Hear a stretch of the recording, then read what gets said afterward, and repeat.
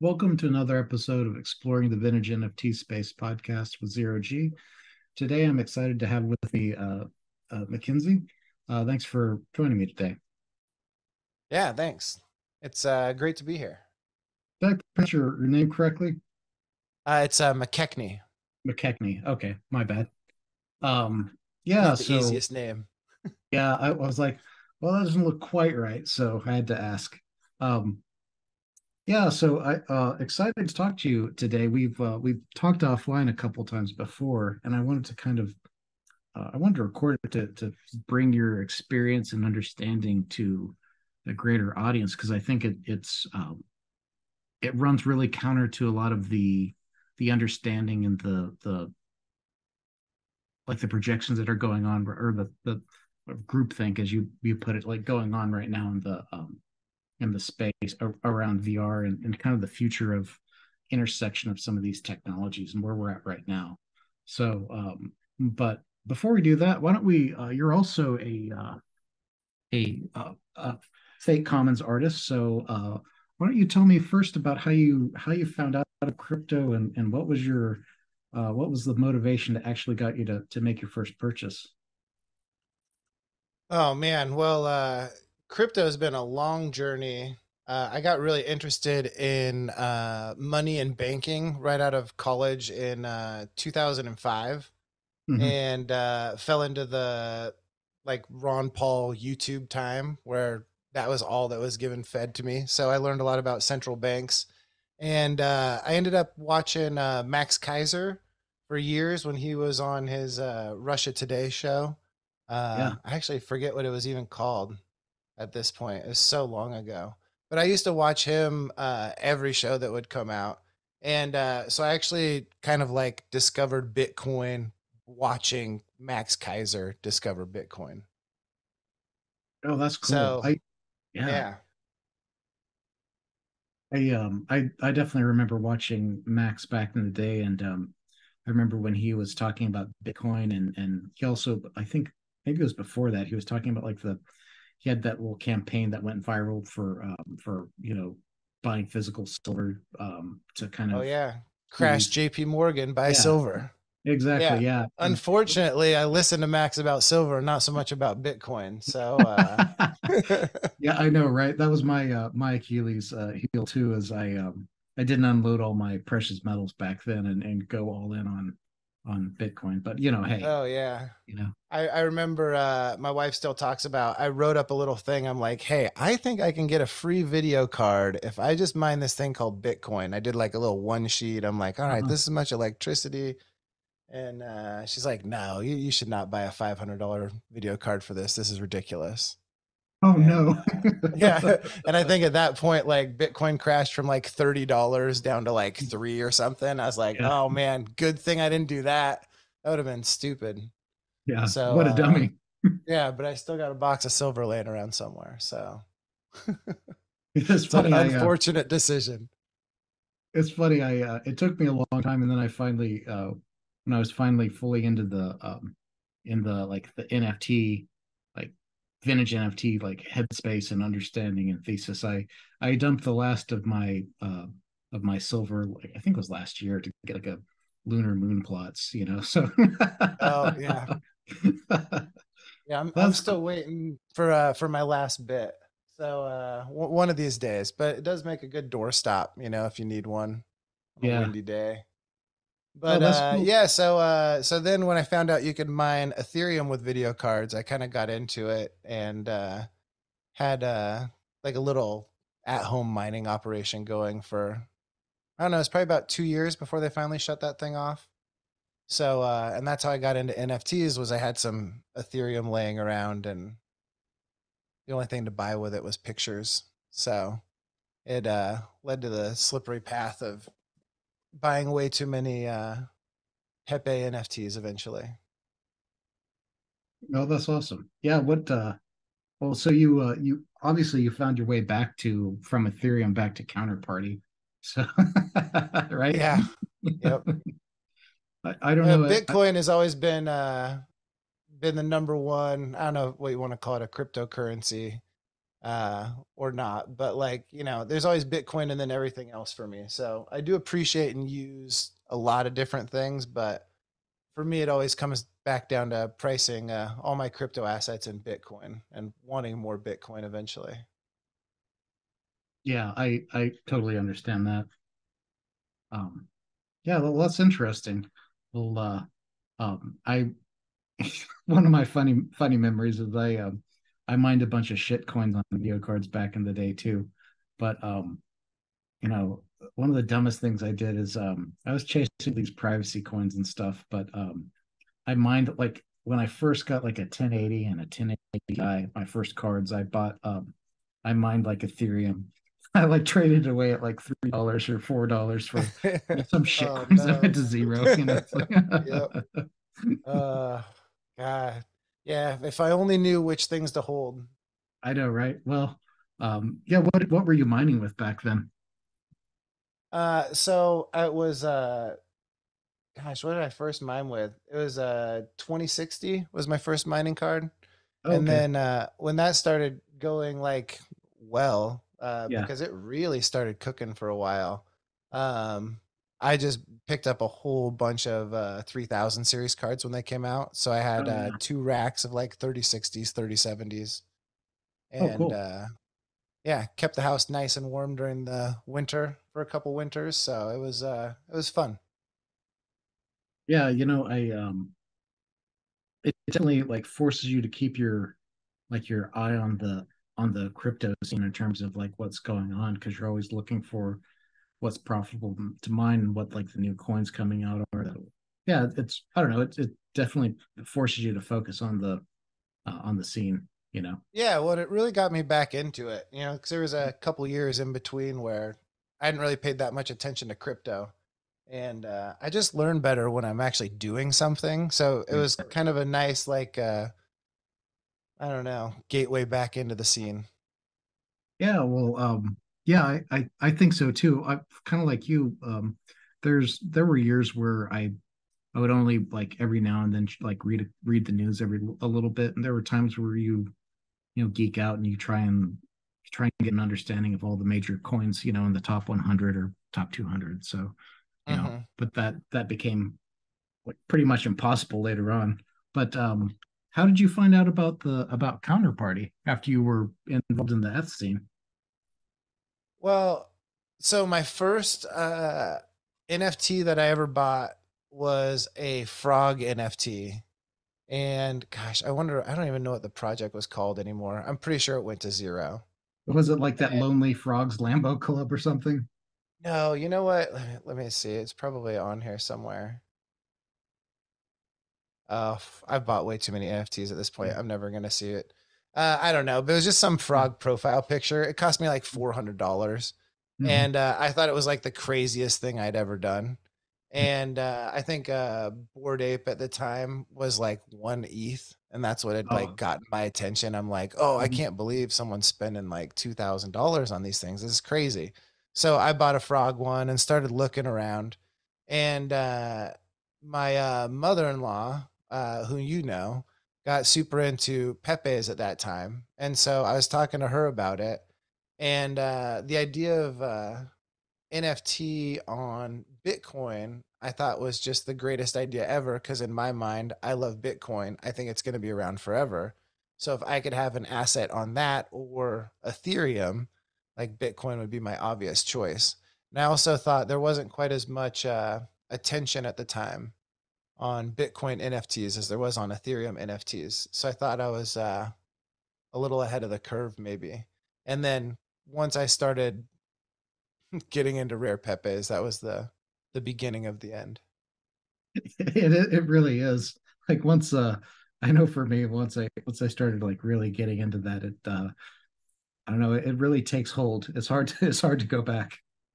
Oh yeah, and this was right before Pepe WTF came out, Uh-huh. and so you really had to crawl around looking at cards. Like it was slow.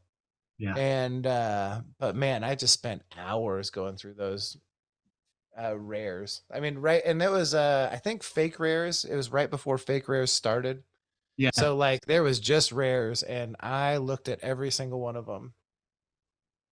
Yeah, I remember spending like hours going like just using the free wallet to go through the listings too and trying to find like the cheapest, not crazy high supply cards that you could, pick up off the decks, That was good Oh times. yeah, well, and just trying to figure out like how to use the decks. I mean, just all of it is yeah, it was quite the learning curve. Yeah. Yeah, well yeah, it's definitely a lot of fun. I collecting rares and fake rares and fake commons and all that stuff is dang, it's a lot of fun. Hmm. Yeah, what prompted you to decide to like go ahead and jump in and create your own cards? I really just wanted to leave a mark. Like I look at it a little bit as kind of just tagging something with graffiti on the back of a building. Like there's Mhm. like no greater digital asset than Bitcoin if you listen to like Michael Saylor, right? Yeah. Like there is There no is no other second best. one. There is no second best. So like for me it's like my way of just kind of like etching my name on like, the little thing in the on the back wall. So just kind of wanted to like say something and like leave something. Well, it's cool. You've got two cards so far, and I thought your first one was really catching, but and we'll talk about your cards, but your second one I thought was really interesting too because you caught really an interesting like moment in American history too, the whole Dark Brandon moment.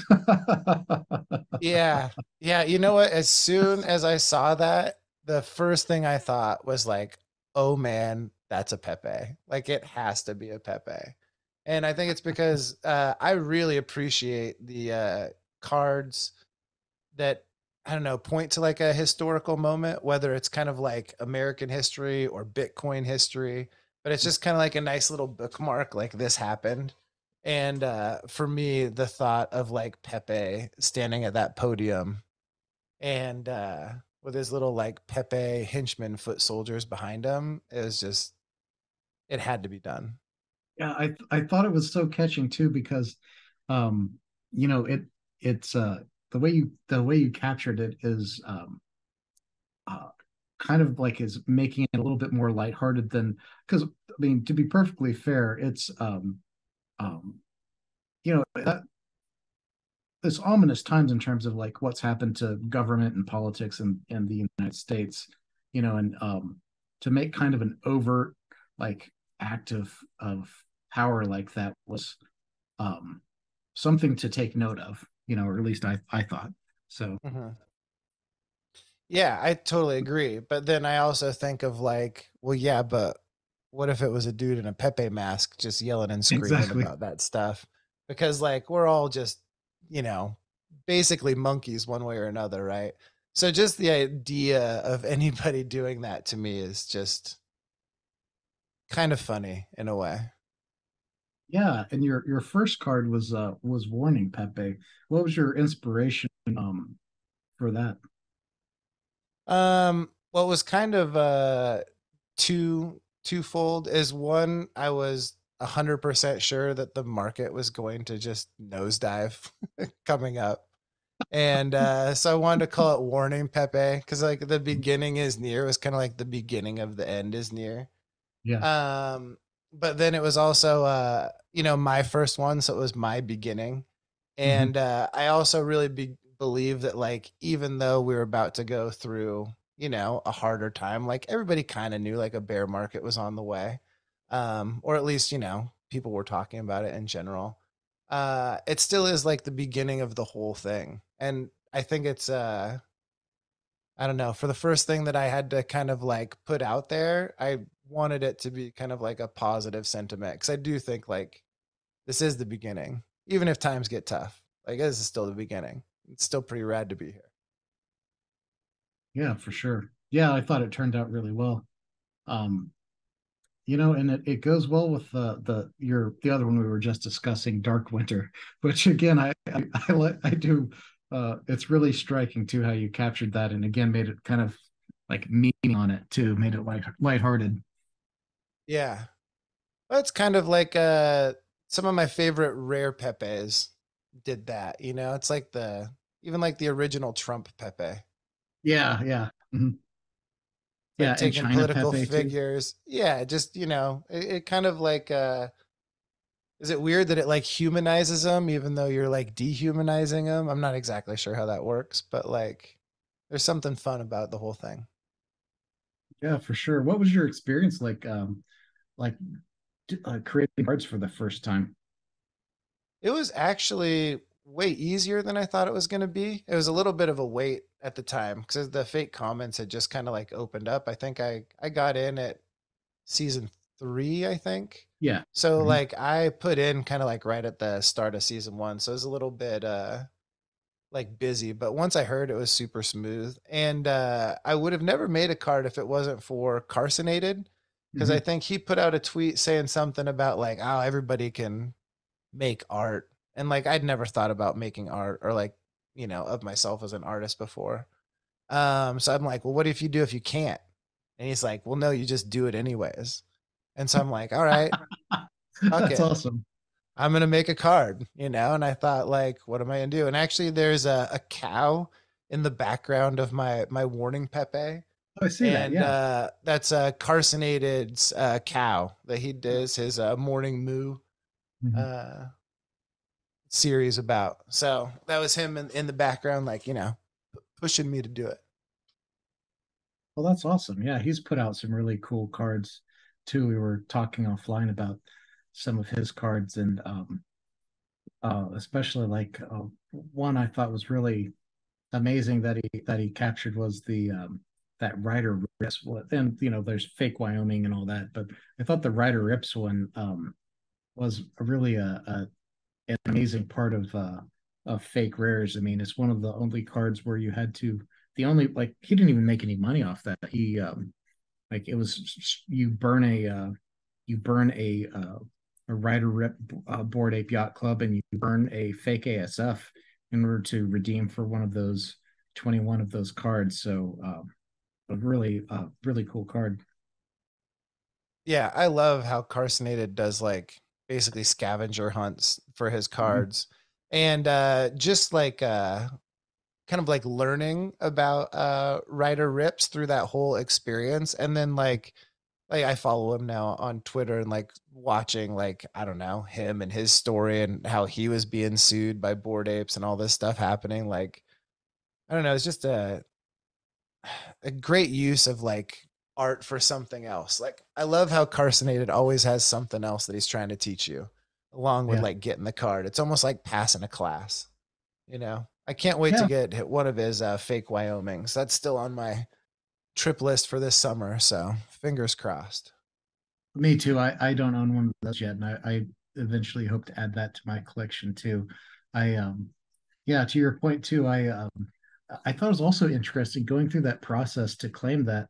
I learned that like essentially almost like uh I didn't know it at the time, but like because of that lawsuit, like they you can't even trade those Ryder Rip on most of the big platforms. I think I had to go through like even looks rare.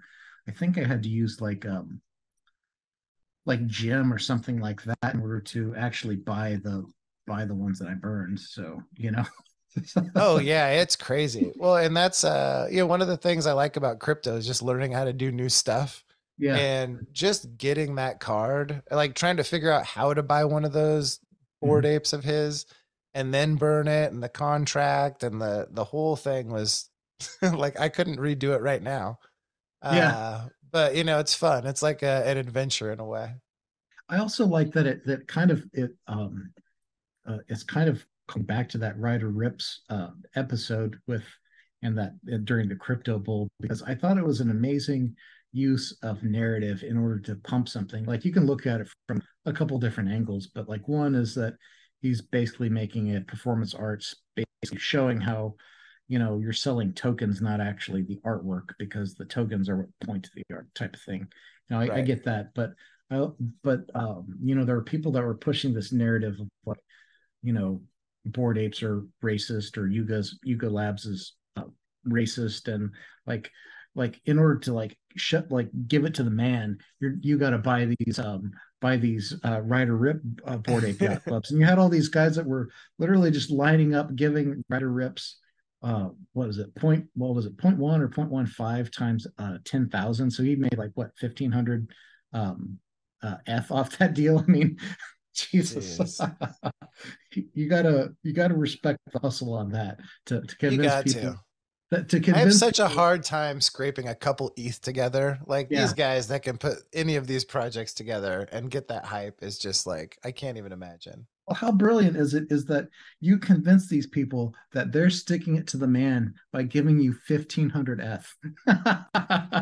Oh, I don't know. I just saw Pauly on Twitter.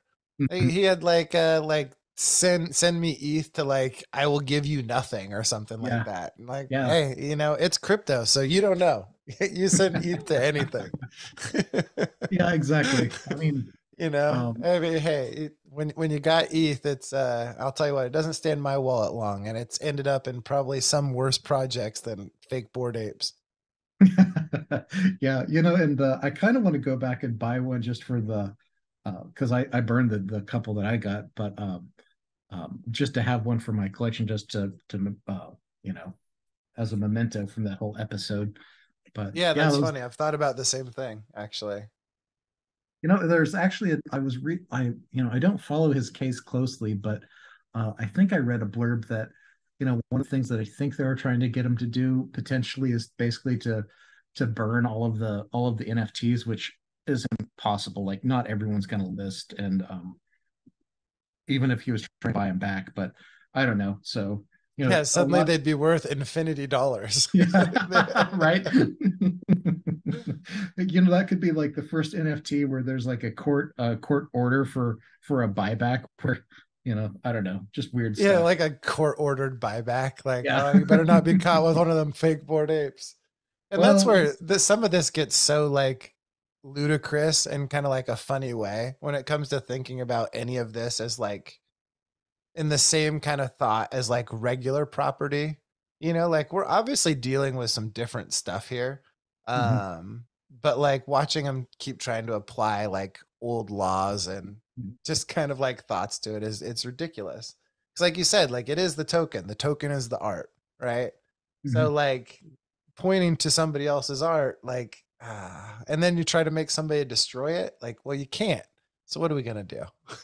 Yeah, exactly. That's why I think, and while we're talking on the subject, Yuga's been sending out cease and desists or take on notices for some of these Eth inscription punk projects, which I also think is hilarious in the sense that I've been saying this for over a year or two, is that I mean, I think we're gonna very soon we're gonna see crypto is going to expose the futility of IP laws as exercised today, because anyone can who knows what they're doing, they can get some washed F, or they can buy some clean F from a non-exchange, and they can like use Tor or something, deploy a website and contracts that are completely anonymous, that are using all these copyrighted things, and there's no one to send the cease and desist to, like go pound sand, Yuga, right? So Right. Yeah. Well, and that's where we really get into some interesting like yeah, copyright areas, yeah, right? because what are you going And to sue? the You're going to copyright sue? system's been pretty gamed for a long time, so it definitely Yeah, could use a little disruption. yeah, exactly. What are they going to do? Sue the Ethereum network? Like Right. Well, that's where some of this it just gets so ridiculous. And since yeah. it's so decentralized and you can't shut it down, Mhm. what are you going to do? I guess, the thing with Ethereum, like you never know. They might be able to just take it out of there, but not those Bitcoin inscriptions. Good luck with those. Exactly. Yeah, and speaking of, like, what's your I think the ordinal inscriptions are really cool. But we've also seen recently the rise of these Bitcoin stamps. What are your thoughts on the stamp scene? I'm for any innovation that comes with this stuff, whether it's the ordinals or the stamps or anything they can like devise to put any use to Bitcoin. Like I'm all for and just letting the market decide. So I don't really know like the technical differences between the two. but I just like seeing any innovation come out. Yeah, I think I think it's cool. I think it's, to me, like one of the things that it's crazy in retrospect is that there's so little use of Bitcoin for its original intended purpose that we can affordably inscribe, JPEGs on the like the Bitcoin blockchain, like the most secure decentralized network in human history. Like for $50 I can inscribe something. Like, okay, what, why It not? really is crazy if you Yeah. think about it. And especially something that like, you know, is going to go on for a long, long, long time. Like, where in history have you been able to do something like that? Yeah, exactly. Um, and And we put silly pictures. That's what we choose to put on there. You get to say something for $50 that may last like multiple generations. yeah, But I mean, there's so punks with orange backgrounds. many. Exactly. Everything has to have a punk the first thing. Like, okay, guys, I, I get it, but can't we do something else? Yeah. Um, there are some legit applications that before inscriptions and stamps and these types of things, I always thought would be um, one of the most valuable uses of blockchain in the real world would be embedding um, like small files, like patent applications, um, things that you need to prove um, the authenticity, but also distribute, like for sensitive patent applications or sensitive technology that you want to give away to the world. Like Mm-hmm. we have a weird system in the U.S. where um, like some people, they can basically have their patent seized by the government if it is quote unquote sensitive or like whatever. So you can, like, there's people that can be put in a position where they can't even talk about their own work or their own invention, right? So that's kind of an interesting like workaround in the sense where, hey, if you're going to apply for a patent, why don't you publish it on the blockchain as well? And if they try and censor you, it's good luck taking down Bitcoin, right? Yeah. Well, I think it amazes me a little bit that it's not already being used for that. Yeah, yeah. It seems like a great use case for it, especially when like the cost to do small files is like, again, it's incredibly cheap when you think about. Yeah, again, it's just incredible that the blocks already aren't filled with transactions of just normal stuff. So I think it's also good just to drive more fees for drive up the usage while there's still block space unused, essentially, right? Yeah. Well, and I mean, sometimes I still think of Bitcoin as like its most basic form as like just a regular blockchain. It's like a decentralized spreadsheet, right? So like Yeah. whatever you put in that cell is going to be there forever. Like it's really, I don't know. I think it's going to end up being a lot bigger use case later on. And also why things like AI are going to be so hard to stop because you can just take any kind of code from anything, throw it on the Bitcoin blockchain, and it's there forever. Mhm. So like, the idea of censoring code or anything at this point becomes like a lot more difficult too. Yeah, exactly. I mean, yeah, we're interesting times. We've seen the first state attempted takedown of essentially code with the tornado cache thing. So I don't know. It's going to be interesting to see how this plays out for sure. Yeah, have you paid attention at all to that? Oh man, I'm probably gonna get it wrong, but it's like Operation like Lockstep or Yeah, where they've something been like trying that, where to. they're trying to shut down all the crypto exchanges or stop Yeah, the flow of money in, basically. yeah. They're trying to take away all the fiat on and off ramps, essentially. Yeah. So I mean, it's interesting. I mean, not unexpected, right? At some point they're gonna fight you. But at the same time, I think Larry Fink just came out this week and was saying all kinds of good things about Bitcoin. So at the same time that they're fighting, like they're saying good things now. So Yeah, I it's mean, uh it's interesting. Because what are they gonna do? How are you gonna stop it, really? Oh, well, and this is also the same. I think it was this week or last week where, like one of these esoteric broker licenses or something to be like to play by the rules that even Coinbase wasn't able to get. Like our government just gave like the only license for crypto as the special broker license to this crony like this thing that's hooked up to the Democrats in this corruption scheme that even has ties to the CCP or something like Paradigm or something like that. I mean, it's just exposing how corrupt and insidious um the whole scene is, with the government and their manipulation. At the same time too, we also just recently had, one of the oldest operating shitcoin exchanges in the US. Like they stopped serving US customers Bittrex. They shut down all their Mm, operations this year too. So yeah. Yeah, just less and less options, which is crazy in like a growing market, right? That you'd have that. yeah, And I mean, really to me, like I understand, like I'm surprised the government doesn't fight harder, and I'm surprised that they haven't started this earlier because to me they're just so far behind now that I don't know what they can do besides maybe co-opt it.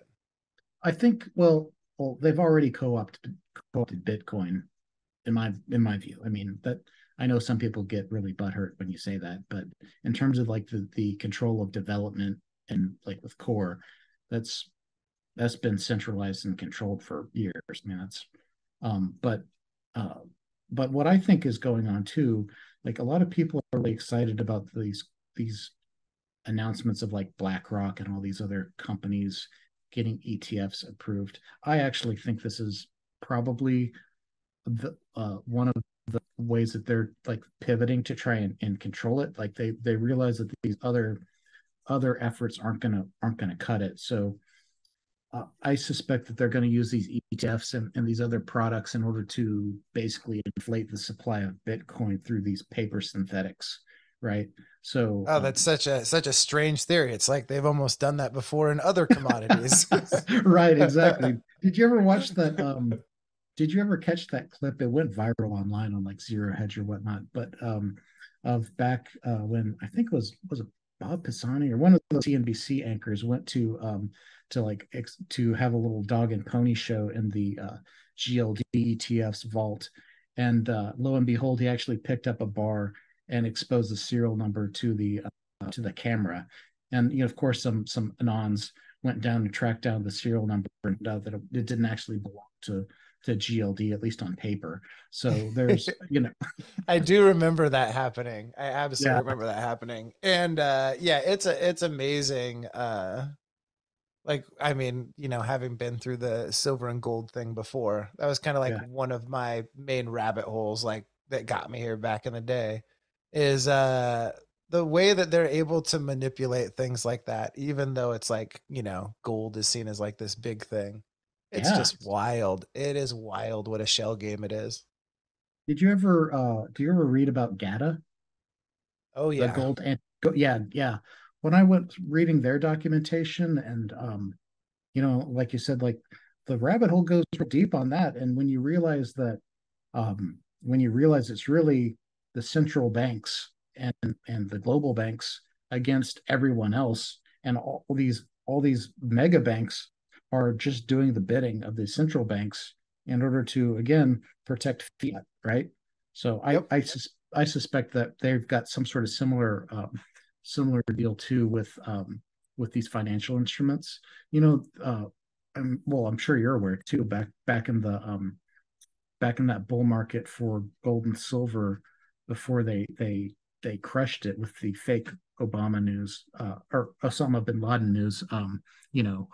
When they crushed silver that weekend, Oh yes. I was actually trading I silver. remember that weekend. Was trading silver leveraged on forex, so I very vividly remember that shit. Yeah. But I suspect that they're going to use this in order to give them the ability to uh, or what I was remembering is that there are a lot of very credible rumors back then that if you went to exercise like buy futures on the market that and you tried to redeem them, that essentially you'd be offered more than face value in order to take a paper settlement. So Mm-hmm. that's another aspect where, like with the futures, they can also use that potentially to inflate the supply of Bitcoin as well, not just the ETFs, but even with the futures market too. So Oh, absolutely. Like once they start like financializing like the asset, like the more they do it, the more back doors it gives them to do things. And like yeah, that is the one promise of Bitcoin is like that there is the fixed supply, right? And that you can tell on chain what's going on. So it will be interesting to see what they can do and if all of their old tricks work, because I would think in a free market that if you're going to have a ETF, that the price of Bitcoin would go up, right? Because just more right. people have an easier way to buy it. Mm-hmm. Yeah, I mean, but you could also, again, you could also like look at it the other way is that, they supposedly have this easy because it's an easier way to own it, that is taking all of the organic on-chain buy pressure away from them. So again, allowing them to play these games and rehypothecate and do Mm-hmm. banker games, right? So Yep. Play banker games. That's a great way of putting it. And boy, they have a thick playbook.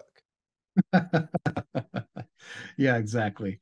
But this is why we need Bitcoin. And like I really Exactly. am one of those people that's like Bitcoin fixes this. Like us letting the government control money and what money is was probably the biggest mistake that we've made in our country's history. Well, it So, wasn't.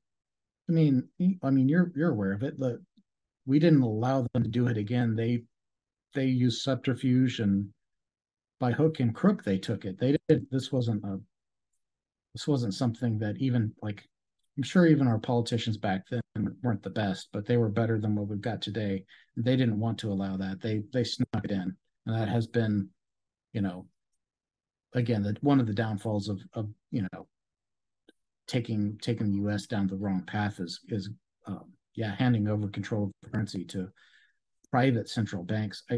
People still don't get like how mind blowing having like these private banks, privately owned banks, have allowing them to not just control the issuance of money, but like set interest rates and like how insane all of this stuff is. oh yeah, because you don't have to be that intelligent. If they gave you a magic money printer that you got to put in your basement, it would not take you a very long time to own the world. Like it just wouldn't, yeah, you know? And like I'm not any smarter than the average guy out there, but I could do it. yeah. So these guys, they got it down. There's a famous quote. I think it was by H.L. Mencken. It was something um, like no matter how cynical you get, it's never enough. And I think that applies really well to banking in the sense that, um, it truly is like one of the most heinous and viciously corrupt, dehumanizing, and destructive forces on the planet today. And the one of the most pernicious things is how few people understand that, right? So Right, because one of the things that makes it so nefarious is it's so hard to see. yeah, And I figured all this stuff out. I mean, a lot of credit to Ron Paul because he just wouldn't shut up about it on YouTube. So like, that was definitely half the battle. But yeah. I was just getting out of school and I'm like, okay, now I gotta go make money. Like, I don't even know where money comes from. And so, couple books later, you suddenly know, I'm reading like Creature from Jekyll Island and like, oh boy, it's just all downhill from there. well, they hide behind all this artificial complexity, but at the end of the day, like the analogy that like really hit home for me, like explain to people is like literally we're spending our lives like working, toiling, hustling for clown bots that they're, like you said, literally printing out of their HP laser jet. And they Mm-hmm. can print themselves as many as they want, and they've never been audited. Like, and they're getting paid for the privilege, and that like they own the bank and they're getting dividends, and like, are you serious? I mean, plus the history of the I mean the history of like the drug cartel with like how HSBC was formed with the opium, like strictly to launder money from the opium wars.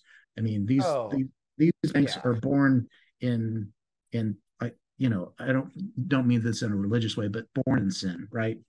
They are. Well, yeah. Isn't it the Virgin Islands is trying to bring suit against JP Morgan for like Epstein financing? I mean, like they're Yeah, yeah, in everything. Like yeah, it is a shady business, which is crazy. You would think like, I mean, I know growing up, like I never thought of bankers as like yeah. shady people. So, but it ends up the banking complex is quite the monster. But like you, I think that we have a lot of fun. We meme and we play games on the but I do think that cryptocurrency has a higher purpose in the sense that it's the technology that's going to give us a path out of this, because it allows us to build um, these voluntary systems that we can choose to adopt and like move out of this corrupt rigged system.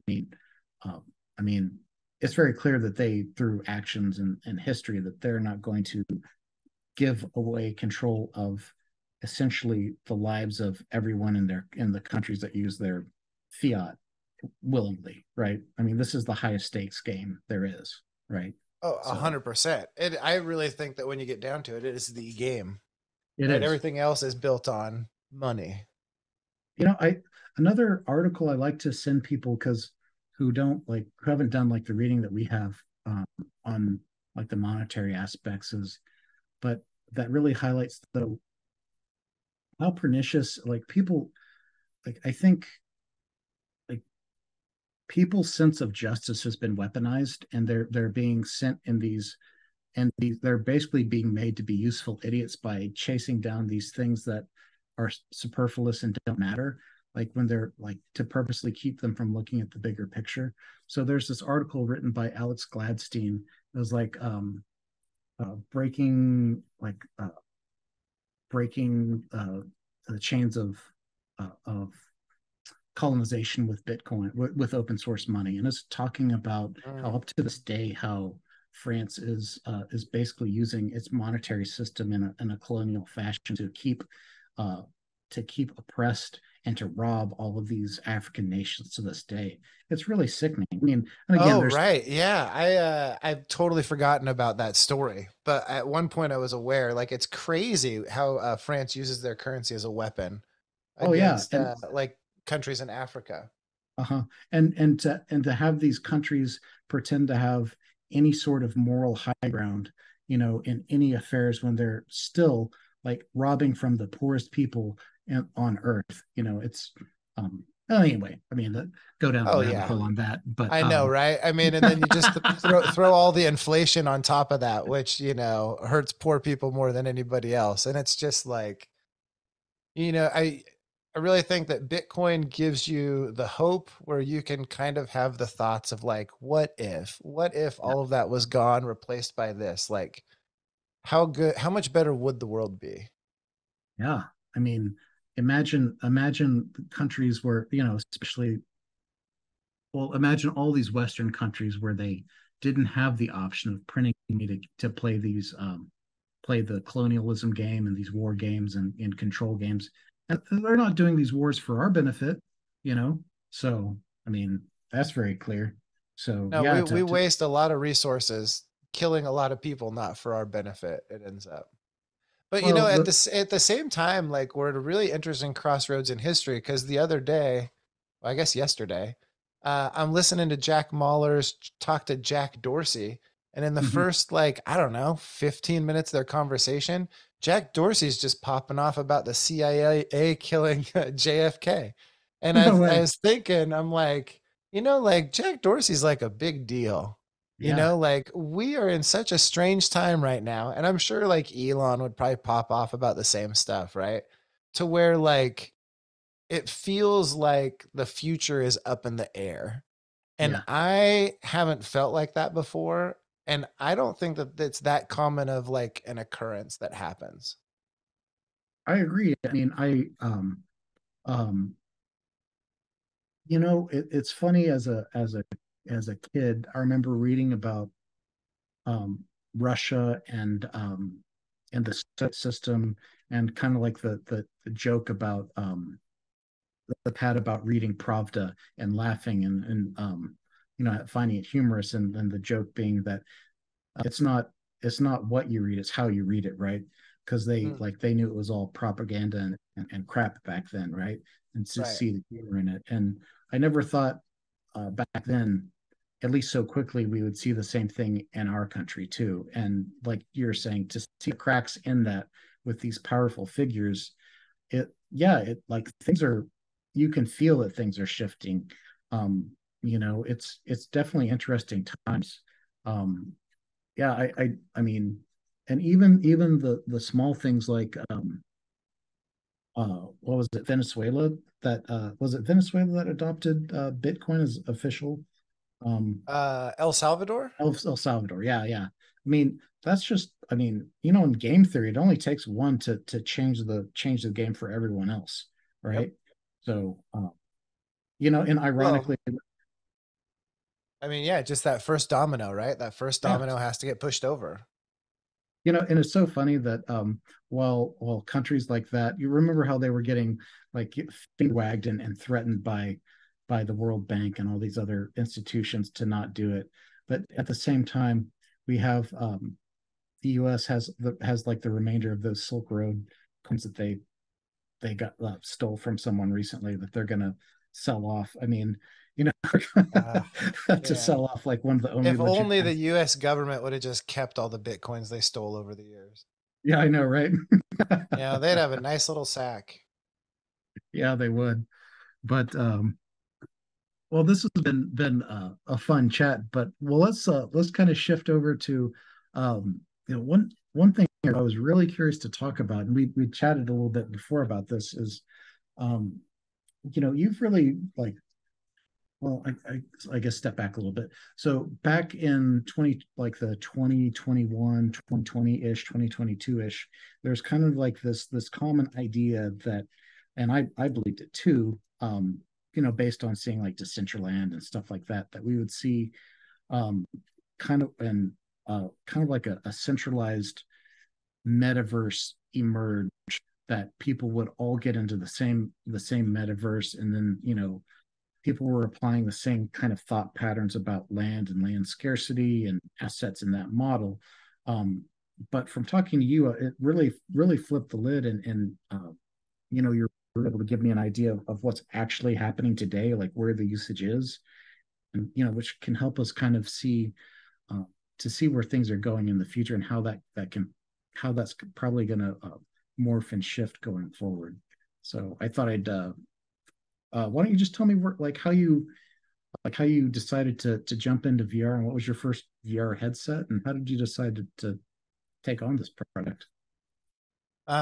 Well, I've always been interested in VR, especially as like a concept. Like I remember when I was little trying out like the Nintendo VR thing that had like the red lines as the Oh, no display way, the screen. Game Boy VR thing. Yeah, the Yeah, it was what's Virtua Boy, maybe something yeah, like yeah, that. yeah, yeah. Uh-huh. Um, I and never knew like, anyone that owned one, but I saw it. yeah, I never knew anybody that owned one. I actually got to try one out at like a gaming swap meet kind of thing one Yeah. time.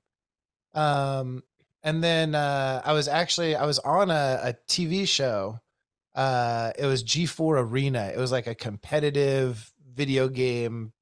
I don't know, like clan versus clan kind of thing on G4 Uh-huh. TV. But they had the big like army VR things.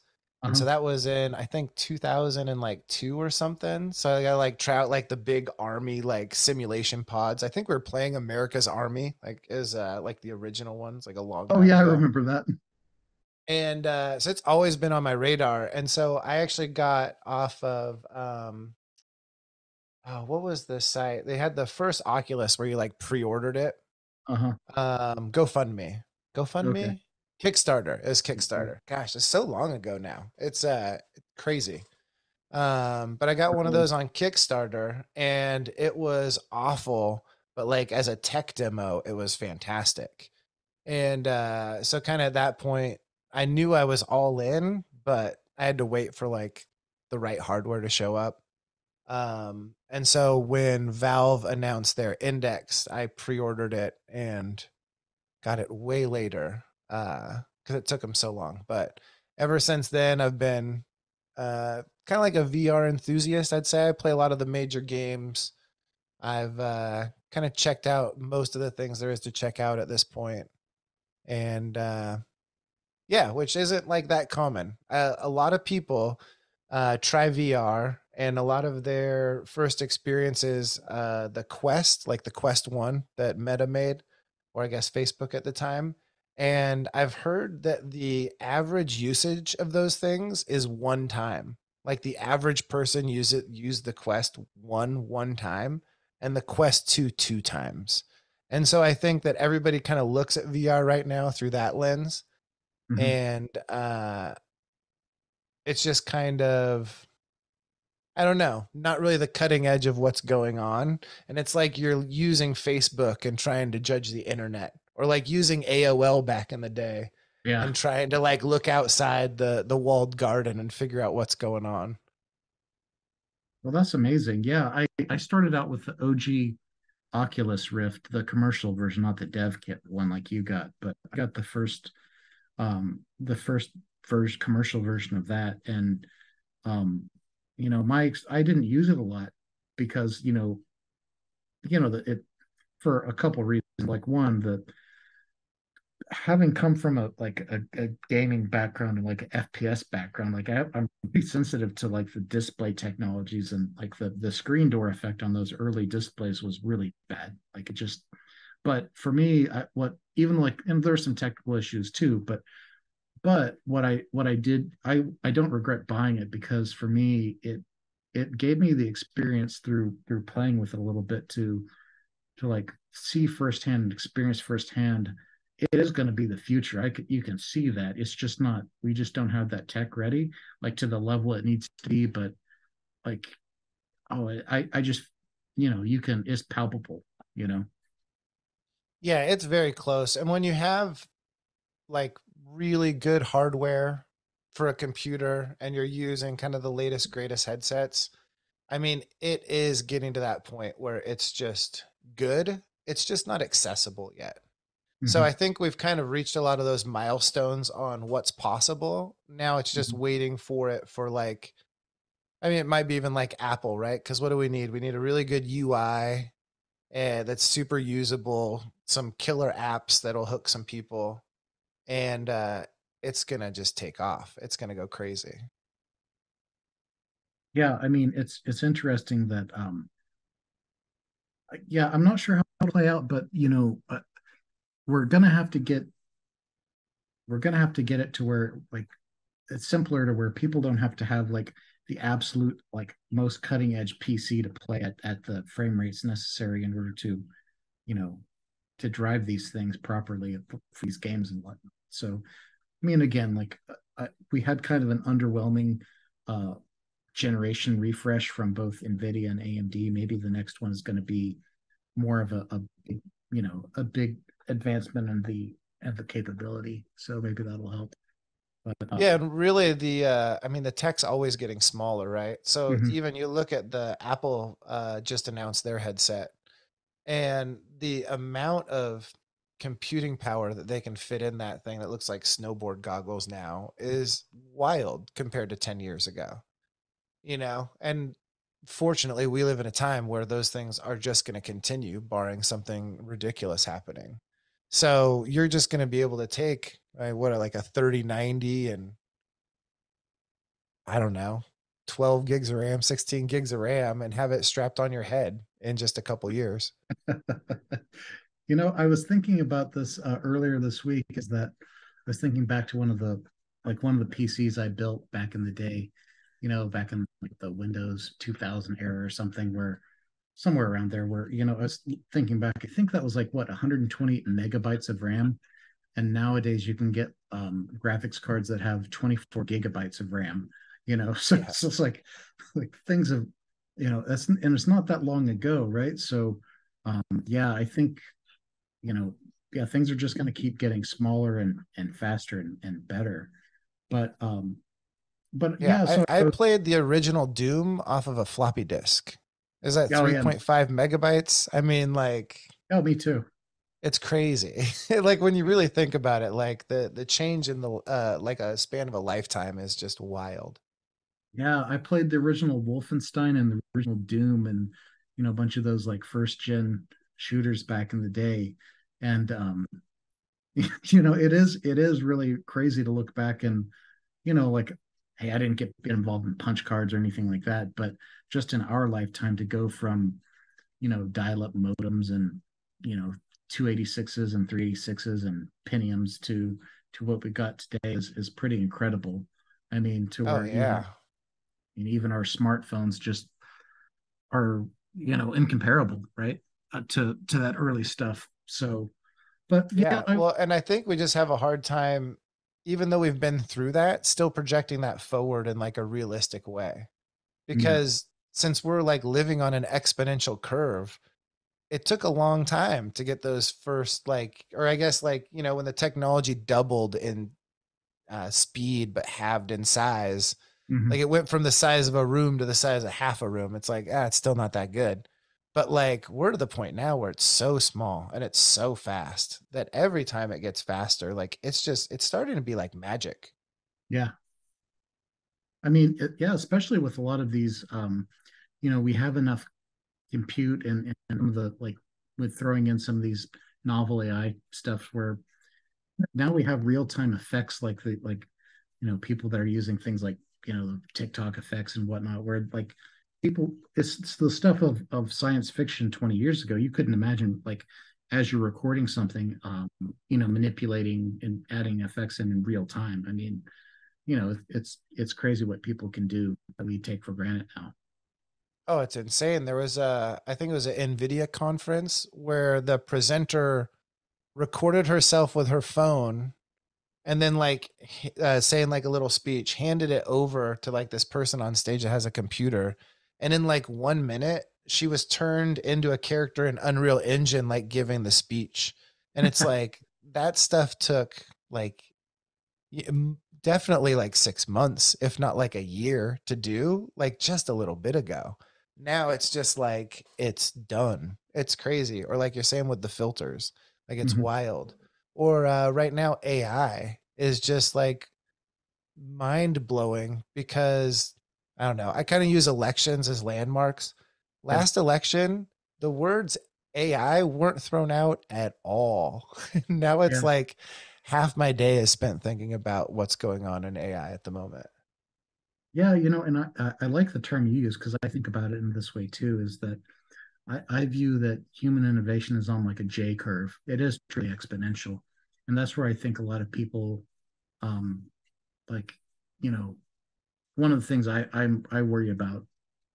One of the only things I really worry about Bitcoin staying live long term is the encryption that they're using. Is not resilient against quantum computers. So I think to this day people are really discounting the potential for the how quickly that can advance.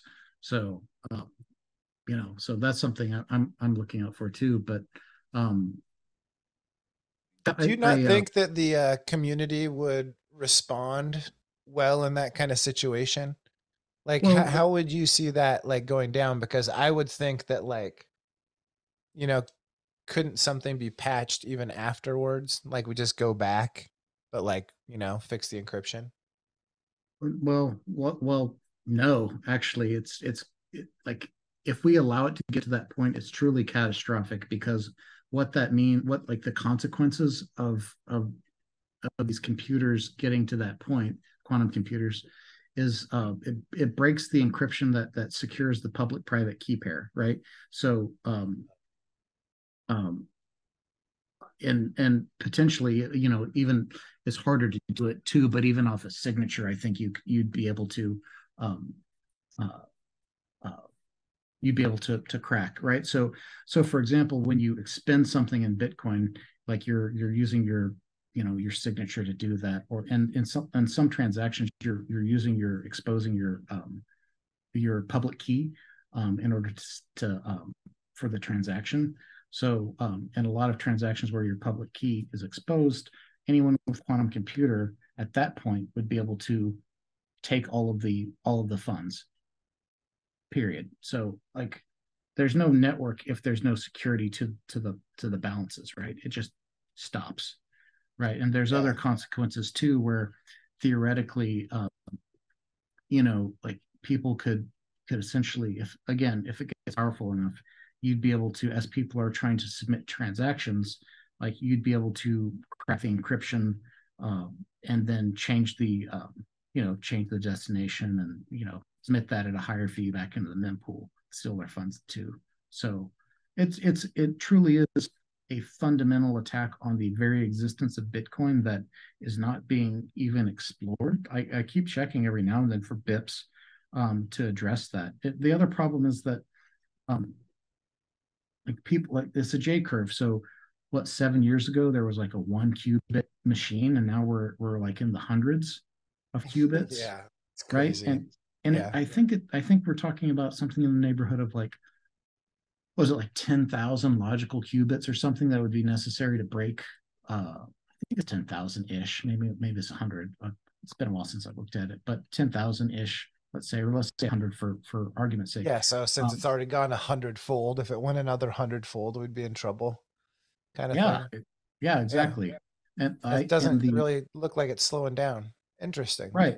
The way I put it, the way I look at it is that if you're discounting that possibility, you're essentially like making a bet against human innovation in that sense. We already had, there was a paper that was put out like a year and a half ago, where, some of the top researchers in the field, they put like um, a not insubstantial risk that by the end of the decade, I think they put it at something like a, you know 5 to 15% chance that the uh, the elliptic curve cryptography would be broken by quantum computers. So, um, like, we have all these whales, like, we're joking about Sailor and whatnot. Like, so, there's no second best. Like, he's all in on Bitcoin, but if, like, no one's doing the work to prepare for a scenario that would potentially end it as a technology, right? So the other problem too is that even if you have, so let's say that we've addressed this and we recognize this as a threat. So Bitcoin is the oldest network. You know how ossified it is. So even if we identified that we need to change, like, the implementation for one, you have to change the way proof of work is done, right? That's a huge change because everything's an ASIC. So you've got, like, what, I don't know, like a 6 month year lead time in order to modify ASICs and produce new generation to go out into the world and do that in a way that's fair without blah blah blah. So that's one thing. Right. Yeah, not Right. easy. But also, here's the other thing is unless there's some crazy novel solution, you also need to have enough time. Like, you have to implement a new signature scheme, right? And then you also have to have a window to allow people to send their funds from the old signature scheme that's broken to the Right. that will be broken to the secure signature scheme. And, like, how long do you give people to transfer their Bitcoin, right? Because you're going to be in a scenario where you're going to have to put a deadline, right? And you're going to break one of the fundamental assumptions of Bitcoin, in the sense that you can, like, a lot of old timers, they got their paper wallet or whatever, or their hardware wallet or their seed phrase, they toss it in the safety deposit box. They never even touch their, like, it never even sees a computer anymore. They're able to see it online and know that they have it. If they don't follow the news, even if you give 2 3 years to migrate your assets, not everyone's going to know about it. There's going to be people with huge balances, and it's just as tragic for small balances for people that saved up that much, that just don't, like, aren't following the news, that their funds are just going to get slashed because they didn't know, right? So, Yeah. and yeah, and it's complicated. So that's my point, is that, like, just saying it's a problem isn't, like, this is a big problem. Like, I mean, what are we talking about? 3 years, 4 years for like, if even if they realize it's a threat to go from, Yeah, it's just like a blink of an eye. yeah, and and we've already seen, how quickly the technology is advancing. One of the things the last thing I'll say on this is, the other aspect that I think is even more fascinating is that, people like, you know, a lot of people shit on how like the current state of quantum computing and how quickly they're advancing. But I mean, it is advancing very quickly. I don't think it's anything to laugh at. But the other approach too that I think is also a little bit frightening is that you can use uh, modern traditional computers with like including with GPUs in order to emulate like make virtual qubits, which are the virtual, you know, computing units of a quantum computer. Simulate that.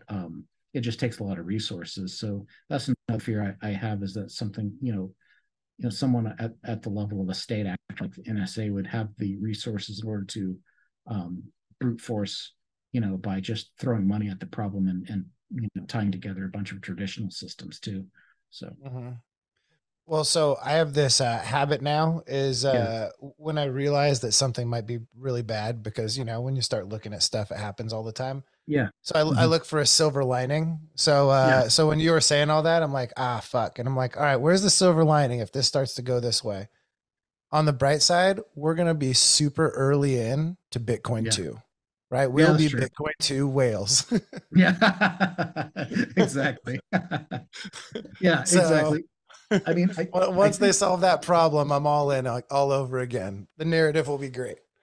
and there's like there's other ways to handle a migration too that would be less like I guess faster too. Like you could spin up a new Bitcoin 2.0 that was already quantum resistant from Genesis and allow Mhm. people to do like a until like that encryption is broken, allow people to do like a burn to redeem or some type thing where they No, burn it'll their be like Emblem Vault. Like we'll have yeah. old Sats in new Bitcoin containers.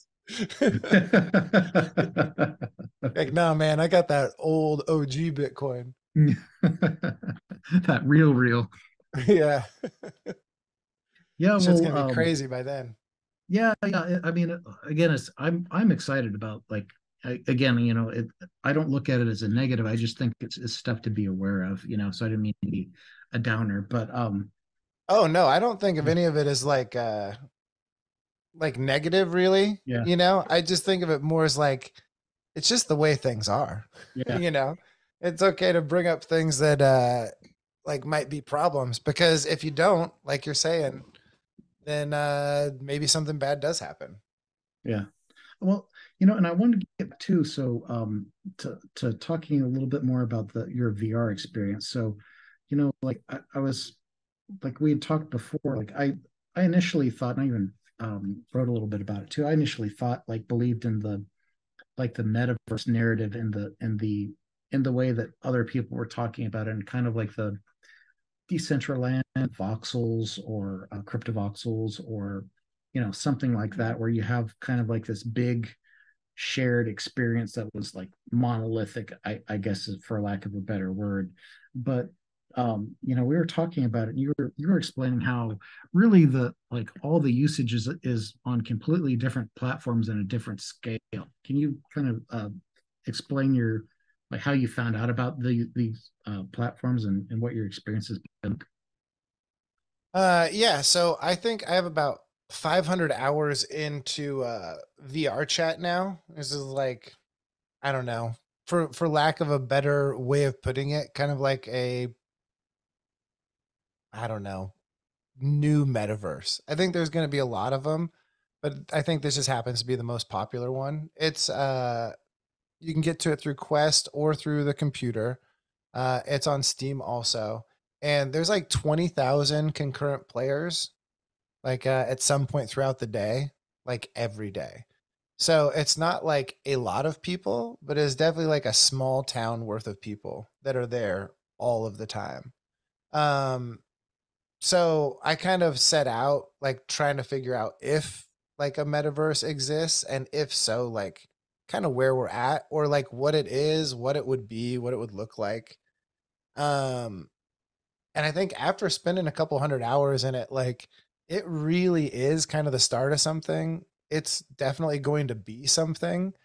And it's really like a new kind of social media that just hasn't existed yet. And I think like every great kind of like leap in social media, it just does the same things a little bit differently. So when you add in VR and you're able to like have spatial experiences with people, it's just better than having like, I don't even know what you call it, like a one dimensional experience. Like when I'm on a Twitter space and I'm listening to somebody talk, let's say it's like a small room, there's like 20 people in it or something. Mhm. Um, the difference between that in that environment or doing that in VR when you are in a room with those 20 people, it's suddenly the difference between like a social experience that you have in the real world and something that's like just kind of like faking it in a way. So like I don't know. I became a real believer. I was a real skeptic at first. I mostly play like competitive video games. I'm not really much for like social games at all. So I don't think the metaverse is something that would have like pulled me in at all. Um, but I did find myself like wanting to log in and go see what was going on, like see what people were up to, because there is kind of like a I don't even know how you put it. It is kind of just like a different reality that's going on all the time that you can access anytime.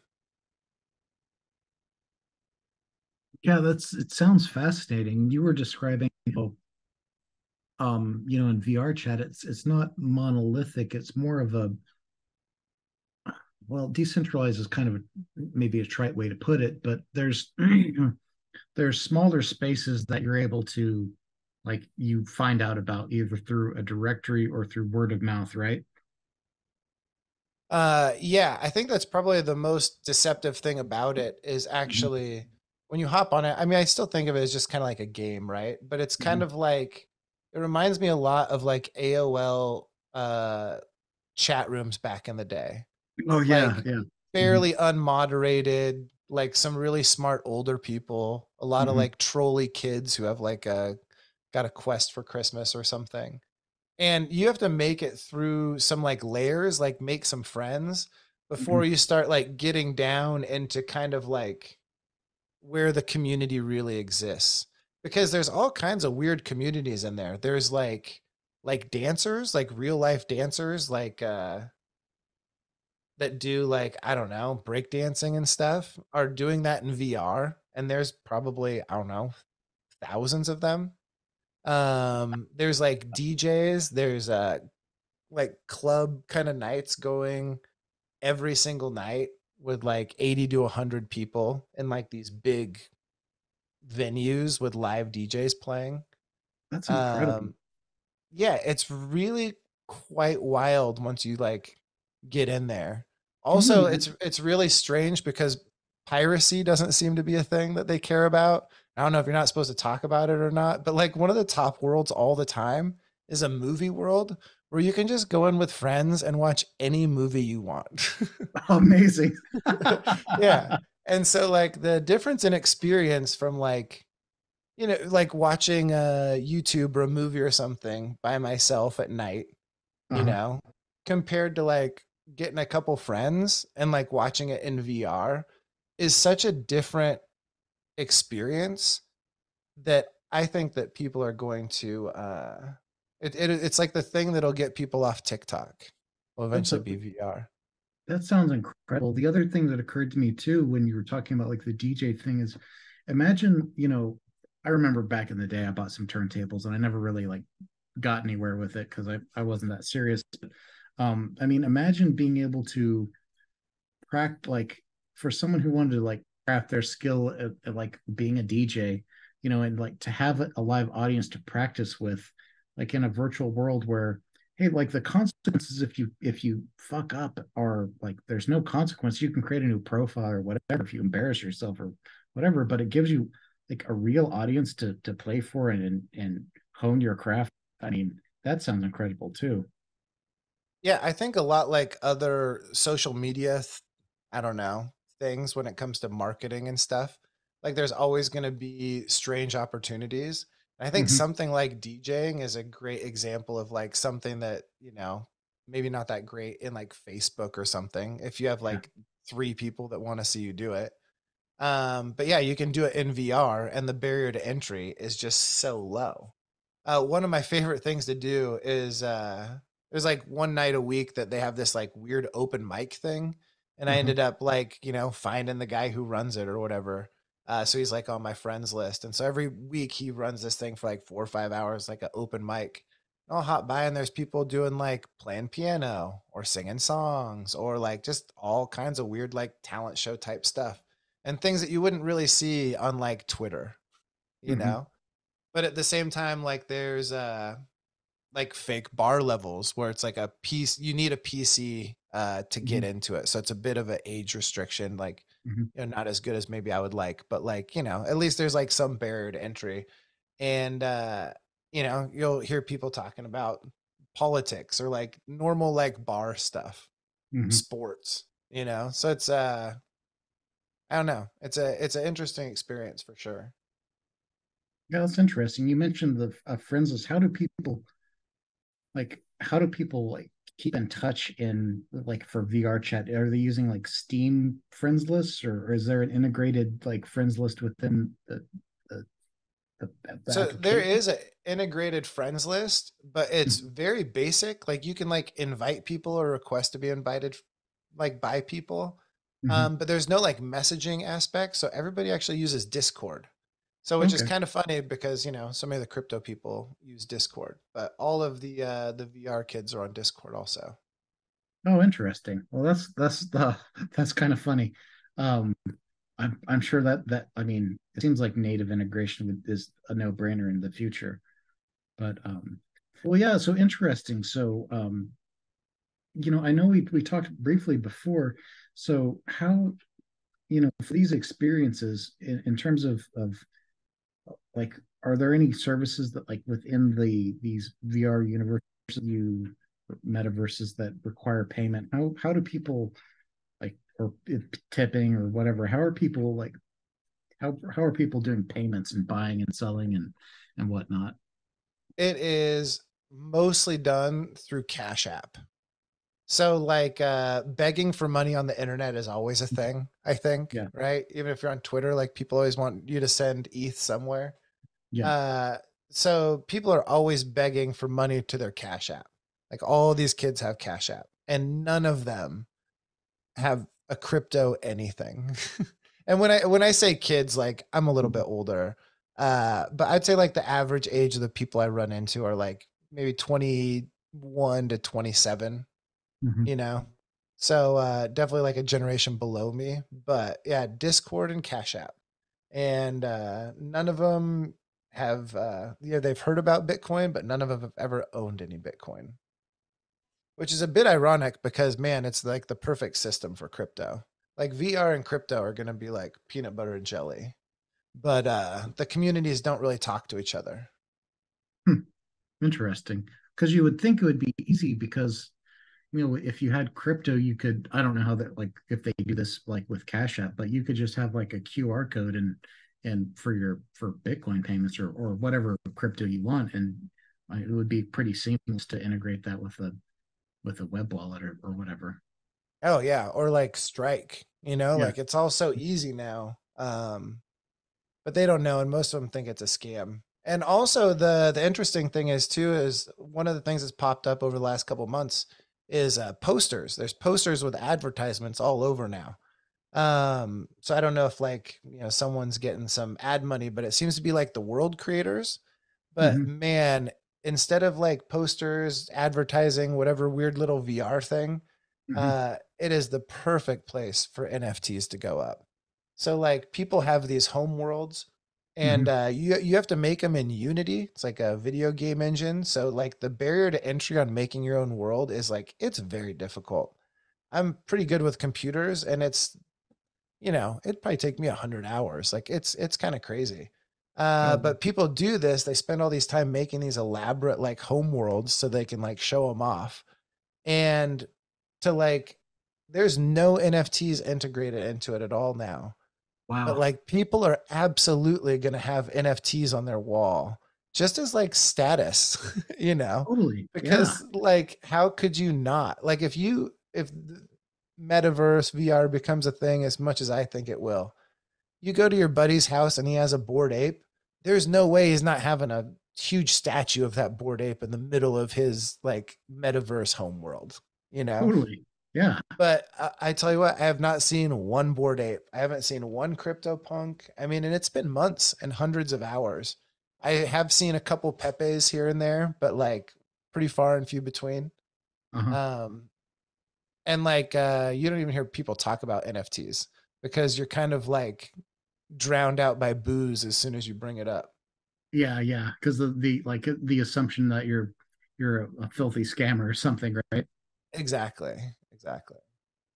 Well, that's fascinating. Yeah, I guess there really is almost zero overlap because, like you said, like for people who own like their pride and joy, whether it's a CryptoPunk or a Bored Ape or Nakamoto or whatever, they're going to have like in their actual house, they'll have like a poster or a painting or whatever printout of their punk or their ape or whatever, and they're definitely going to want that in their metaverse too. So yeah, that's really Uh-huh. fascinating.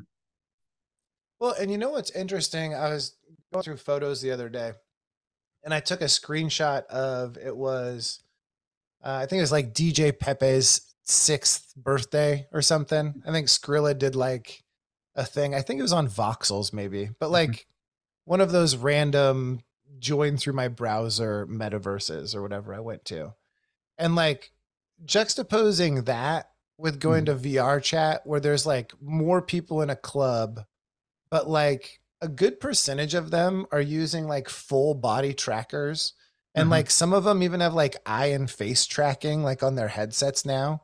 So they're Oh, geez. like, you're like present, like in a 3D, like it feels like a very real environment compared to like whatever we were doing in voxels. You know, it's a flat 2D experience. Like you're not talking to other people. You're like there kind of like watching. Like the other one, it's like you're really in a club. Like there's small groups of people that are like talking and hanging out. You know, like you can go like butt into like a group of 5 or 6 people, like start talking to them. Like it's not like all the crypto metaverses where almost like I don't even know if that's possible in any of them. Yeah, that's interesting. I've only taken like, and again, it's completely different technologies, but I've used like crypto, like Decentraland and like crypto voxels just a couple of times, and again, like I know that these are like first gen technologies. I'm not like knocking them, but Mm-hmm. it's still like in 2023, they're still very janky, and um, it's just not what you would expect, right? And it's not like it's cool. Don't get me wrong, it's cool, but it leaves much to be desired. Put it that way, right? Right. Well, it sounds like you're a gamer. Like I'm a Yeah, gamer. I want to yeah, play games. I like crypto. I don't yeah, play crypto games. I've yeah. tried. Totally. I want to like them. Like God, I want to like them. I'd love to fall in love with a pay to win something, you know. But zero. I play zero games that have anything to do with crypto. Same thing.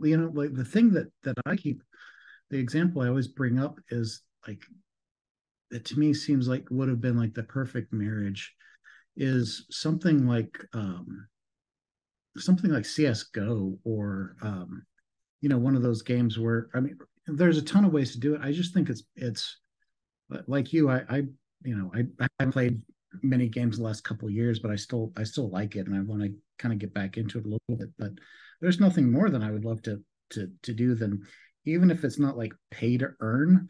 I for me I have no interest in like I have a real job. I like my time's right. So plus I'm doing all this other stuff too on the side. Like I'm not gonna like the monetary incentive that they could give me to play a game isn't like that's not a motivation for me. Um it'd be more like the collectible aspect of like the being able to get like a rare skin or something like that or what have you. So um Yeah. Well, but something rare that you also knew that you would keep moving forward, right? Because yeah, so many of them, exactly. it's like the game dies off and it's gone, you know, And but like getting something with some permanence, like I can't yeah, imagine my back catalog of like crazy game stuff would look amazing in my fake future VR closet. Yeah, and to your point, like there's nothing more than I would have loved to be playing games that like had that integration that was again not done in a super sleazy way. I mean, again, like just imagine like like swap out CS:GO, like their private bullshit, digital assets with, even if it's on like Solana or Polygon or whatever. I mean, just some sort of open blockchain. That would be a game changer. Again, like you said, I could buy the set of skins that and cryptographically be able to prove it that I own the skins that the you know ninjas in pajamas won like during the like one of the like world championships and they won, right? I mean, and then use it myself in like in games when I was playing. I mean, what kind of flex would that be? Be pretty freaking dope, right? Right. Well, and it's like there's so many experiences that people have where kind of like, I mean, you feel like you own your digital property, right? Like I feel like I own my Steam library, but Mm-hmm. I know deep down I do not own my Steam library. Yeah. But like each one of those games should be tokenized, right? Like it should be mine. And there's so many items that are like that because so much of our life is digital now. I'm not so sure that like a tweet shouldn't be like that. So it's like I think everything is going to get tokenized. It makes a lot of sense, especially with video games. But like I think it's hard to make video games, and I think crypto's just been moving too fast, Mm-hmm. right? So eventually, we're going to get a great indie game that's going to be somehow Yeah. tied in with crypto, and it will be like the crypto punks of, real crypto games. But like, man, I have not seen it yet. I agree. I think it's going to be an indie that's going to come out of nowhere. The other example I liken it to is had like PUBG and Escape from Tarkov. There are these games that weren't by like these super huge studios that had all the money in the world, like Activision or Bethesda or all these like whatever. There's all these EA or anything like that, but they like the amount of money they made off of and the runaway independent success of PUBG was amazing. I don't see Yeah. why we. I think it's inevitable. I'm just waiting to see what it's going to be. Like I have no doubt that someone like we're not the only people waiting for it. Now the people that see the opportunity. There's got to be a few people with some funds in the gaming community that like It demand. feels too good conceptually to Yeah. like not have a way to work. Like I don't know what that way to work is for sure. Other than like, realizing that a lot of stuff is going to become like it's just going to be on the blockchain because why wouldn't it? But like other than that, like there's some gameplay mechanics that can fit into it and some fancy stuff. And I'd even say like those games probably took more effort to make than Among Us. Among Us was huge, Mm-hmm. right? And it's just like a 2D, like Yeah. almost an NES looking game. So Mm-hmm. like you can have something that's made by just two or three guys, but if they're crypto guys also, like someone's gonna figure out that combination. Yeah. It just seems like it seems like a no brainer. So people are allowed to essentially use they can use a Unity to build their own essentially private metaverses. So how do they like if I create a level or a metaverse, how do I publish that with VR chat and how do I get other people to visit that? How does that work? Yeah, so it's still really centralized 'cause it's all through like one game. Uh-huh. But you can create and like upload your own world. So it is like most of it's user generated, Uh-huh. and with the avatars also. So it's not that hard. Really making it in Unity is hard, but Unity is also free. Uh-huh. So like if you know how to do it, it's a lot like making um like just a room in a video game. Like think of Mm-hmm. any like 3D video game ever. Like that room, like, it's 50% it's made in Unreal, 50% it's made in Unity. Mm-hmm. And like that's kind of what it takes. But like there's a lot of people learning how to do this like from that. Yeah, I was just thinking that there'll definitely be a cottage industry or a little like online hustle of people helping you do this for again, here's where crypto comes into. I mean, I guess you can use Cash App too, but being willing Mhm. to do a little hustle where, hey, I'll like you tell me what you want and I'll mock you up something in Unity for your private world, right? Oh yeah. Well, and this is where I think the NFT, like this is another area where it just makes sense, right? Like people are creating these avatars and spending hours on them and getting them done in commissions and all this stuff. But then like through different programs and things, people can just copy them, Yeah. Right. and so like people's avatars can then get copied through like a hacker or something, and like they can just be all over the place. And so, and there's also these creators that this is what they're doing. I don't know if it's a side hustle or a real job, but they're making avatars. But Mhm. like all of them are like, hey, after you buy this, like please don't give it to somebody else. Like, I mean, please don't give it to somebody else works a little bit on the internet, but like it would make a lot more sense if there was like a way to, I don't know, prove ownership of a thing that was already built into the system. And like you Um, said, if you have, I mean, again, it's early, and I'm not using VR chat as with the expectation that's going to be the system that wins out. This is just the example we're talking about right now, because eventually I think they'll it would make sense that we'll have like an open system where, you know, um, it's not necessarily centralized, but at least for now, like, yeah, it makes sense there would at least be a framework or a plugin system that where again you could have frames where like you would allow the user to be able to swap out what NFTs that they're showing in those different frame. You know what I mean? mhm. Yeah, yeah. It's like there's when you look at it all through like a crypto lens, there's a lot Mhm. of problems that it seems would be solved through crypto solutions. Just, it's just not happening yet. But it will. Yeah, it's. I And I'm mean, gonna have some rare pepes on my walls for my virtual home world. It's gonna be great. I mean, My what grandkids are gonna think I'm the coolest. I mean, what could be a better flex than having some dope OGs and fake rares, man? Oh yeah, I'm gonna have like Tupac playing, and I'm gonna have the what is the Dank one from season one, series one, rare Oh, pepes, big poster on the wall. you have that? No, no, no, it's on my list. Between Oh, that okay. one and the Yeah. what is it, the Dre? Is it Dre and somebody else on there for the other one? Oh, For yeah, the yeah. series I know what one? you're talking about. Yeah, the still Pepe. Still Pepe, that's it. Yeah.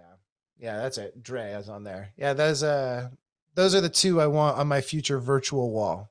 That's life goals right there. Fake life goals. Man, I still I don't have one of those dank Pepes yet either. That's man, yeah, super dope. You know, a Oh yeah. Leary Series One. I mean, that's Absolute pretty tough to grail. beat. Yeah. Yeah, the more I look at other things, the more I still go back to the first series rares. Hmm. Yeah. I mean, when I think about things that it's easy to get caught up in the like almost the hustle of collecting, but when I look back at the stuff that I've collected, some of the things that bring me the most joy to just look at and appreciate are like um UFO Pepe. Like, Yeah. it's how can you not smile when you look at UFO Pepe? It's so freaking dope. Yeah, I mean, yeah, I mean, I really love so many of the rares and fake rares that I've been able to collect. And I also feel really lucky that I've had the opportunity. I still don't think like I don't see how it's going to be possible in I don't know how long it's going to take, but if NFTs are still around, which I think they will be, I don't see how it's going to be like affordable for normies to be able to buy a one of 100 or even like a one of 300. Is like in a global population that are getting plugged into these like online systems. How I don't know. It seems like it just seems impossible for that it would be so easy to for a normie to buy something from essentially like this very innocent golden age of crypto, essentially, Yeah, essentially. Like we could be in like a big gold rush in a way because, like they're not making more crypto punks. Well, they're making a lot more crypto punks, but they're just not making the original crypto punks again. There is a healthy supply of crypto punks. I'm amending my statement. Unhealthy supply. As Yeah. a as even as someone who like, I was fortunate enough to buy one before they really blew up, like crazy blew up. I still paid a lot of money at the time, but even as someone who owns one, it's like even I'm like, please guys, can we just chill a little bit? Like we don't need it on. It's kind of like that meme of having Doom run on every computing platform and every like electronic device ever made. Yeah. It's so true. It's like, yeah, but does it crypto punk? Exactly. It's not a real cryptocurrency until it can crypto punk. Yeah. But yeah, if we're right, I mean, if NFTs is going to become a thing, I kind of think like we're doing e-commerce like before the 2000 crash. And like your parents are telling you it's stupid to buy something with your credit card on the internet because it's going to get stolen. Yeah. So, a couple more years, everybody comes around eventually. Yeah, I know, right?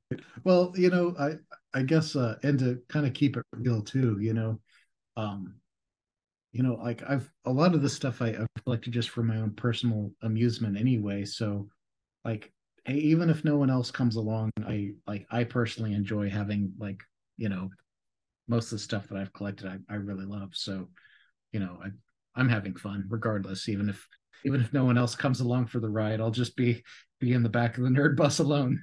Oh yeah, I just don't want to be last in line anymore, Yeah. Like I feel like I'm just still kind of last. Like I need more new people to come in so I feel like an OG. I don't know how Yeah. many years that takes. But I'm not there yet. I still feel like I'm still pretty new. So, and it's been I don't know, a good I, 3 years now anyways, so.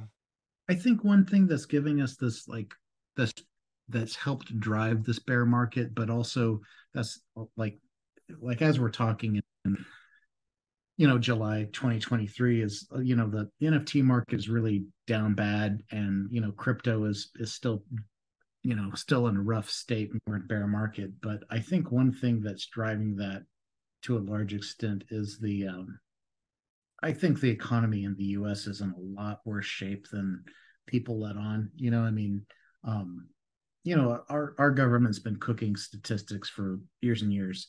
So I think there's a lot more pain in the economy than they're letting on. And that's just like I think we see that in our space through the lack of liquidity. And the like if you need to sell something, um,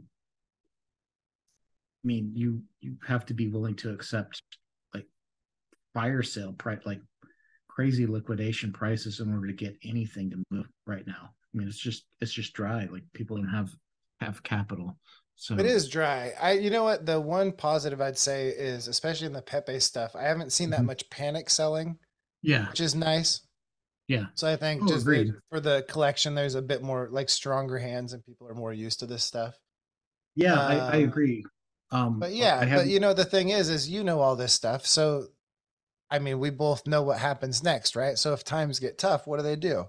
They're gonna Mhm, flood the zone with money. When they flood the mhm. zone with money, NFTs are gonna go up again. And like and it will be really fun and I won't sell. I still won't sell. I'll try to buy more and they'll probably be too expensive. They'll probably crash again. But like, man, it'll be fun. Yeah, um, I think it's going to be fun to see how this next market cycle works out in terms of like what the winners are going to be, like if things like the capacity of Bitcoin matter, like if we're gonna like we had like a when the ordinals and the stamps were taking off, we had like another like wasn't as bad as 2017, but we started to see like the fees get crazy again. That was like a little bit of a warning sign. So I mean, I don't know, like I could easily see Solana like pop off again for they've been continuing to execute in terms of like having a high TPS chain. I hopefully they'll be able to make it a little bit more reliable and resilient. And I mean, I don't know, it'll just be, again, like every chain can have its own like niche too. Like Tezos has its like interesting like art scene too, and they've been working on their own strengths too with their you know their decentralized governance and all of that. So I don't know. It's just going to be fun to see. I don't. I know it's super dead right now, but I don't think it's going away. So but yeah, If you had to put all your chips on one thing moving forward, so for the next bull run, all you have to take everything you have, consolidate, put it on one bet. Where are you going? oh, that's a great question. So I think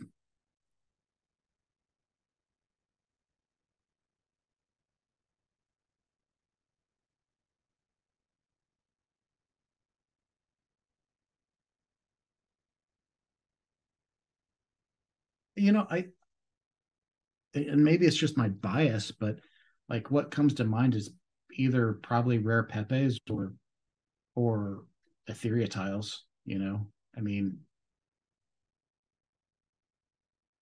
Yeah, probably rare pepes, OG rares. yeah. I have a hard time not thinking the same thing. Mm-hmm. I mean, And but for me, I don't know about you, but for me, it's hard to even like. I My collection is almost entirely singles. I don't have very many dupes because I've just been trying to get as comprehensive a collection as possible. So I don't have a lot of stuff that I'd be willing to let go. So, you know, it's kind of hard to think about unloading, but I'm yeah, hoping, you know, I only have one double of any note, and that's a VVD utility token. I bought three initially. I still have two, I'm not familiar with and that one. I can't get rid of it. It was a card for a while that like he would do giveaways if you had like the utility token plus Mhm. something else. Like I think that's how I got this Moonbird actually. Oh, okay. Um, but yeah, it's just like the Mona Lisa, and then across like the eyes it says utility not included. Oh, okay. I love it. It's a great piece, but yeah, it's my only double I have. I put it up for sale all the time. Is it ever going to sell? I don't think so. But one day, maybe. How about you? What would you like if you had to pick a single like again, like if you had to pick something that I guess what we're talking about is like an eventual long term flip, what would you be You doing? know, I think the safest degen play would just be to do ETH, Yeah. you know? Like because I think you'd still get a multiple on Bitcoin possibly. Yeah. Um but like I'm with you. I actually think a Nakamoto card is the way I would go. Like if I had to Yeah. pool it all together, Yeah. I don't think I could quite afford a Nakamoto card yet, but like maybe one of these days. But I think that would be the play. There's just not enough of them for how good I think they are. And how like prominent in history I think it is. I mean, they're really iconic. I mean, Uh-huh. it's one of the most um I mean, it's such an important piece, but it's also like one of the most memed assets in all of crypt in all of the NFT space too. At least within the Bitcoin scene. So Right. yeah, I mean, I that's a good point. I've always wanted to get a second Nakamoto to eventually flip so I could still have my first one. So Oh, it'd be real nice if I hit like $1 million to have one to sell. I mean, because think of all the other NFTs you could buy with that money. It'd be crazy.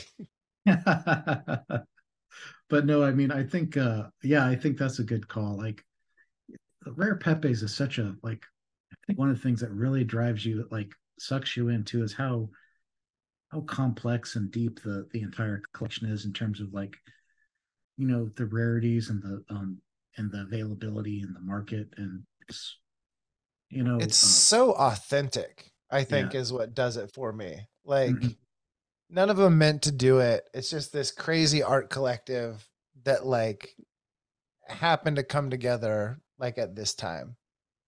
You Yeah. know, like there's nothing else like it. It's not like No, a PFP of some kind or I mean, imagine how different the vibe would have been. You can just imagine it. Like if Mike charged 10% or whatever, like to like or charged $1,000 or $100 or whatever it is, like for submissions, it wouldn't be the same at all. It'd be a completely different vibe.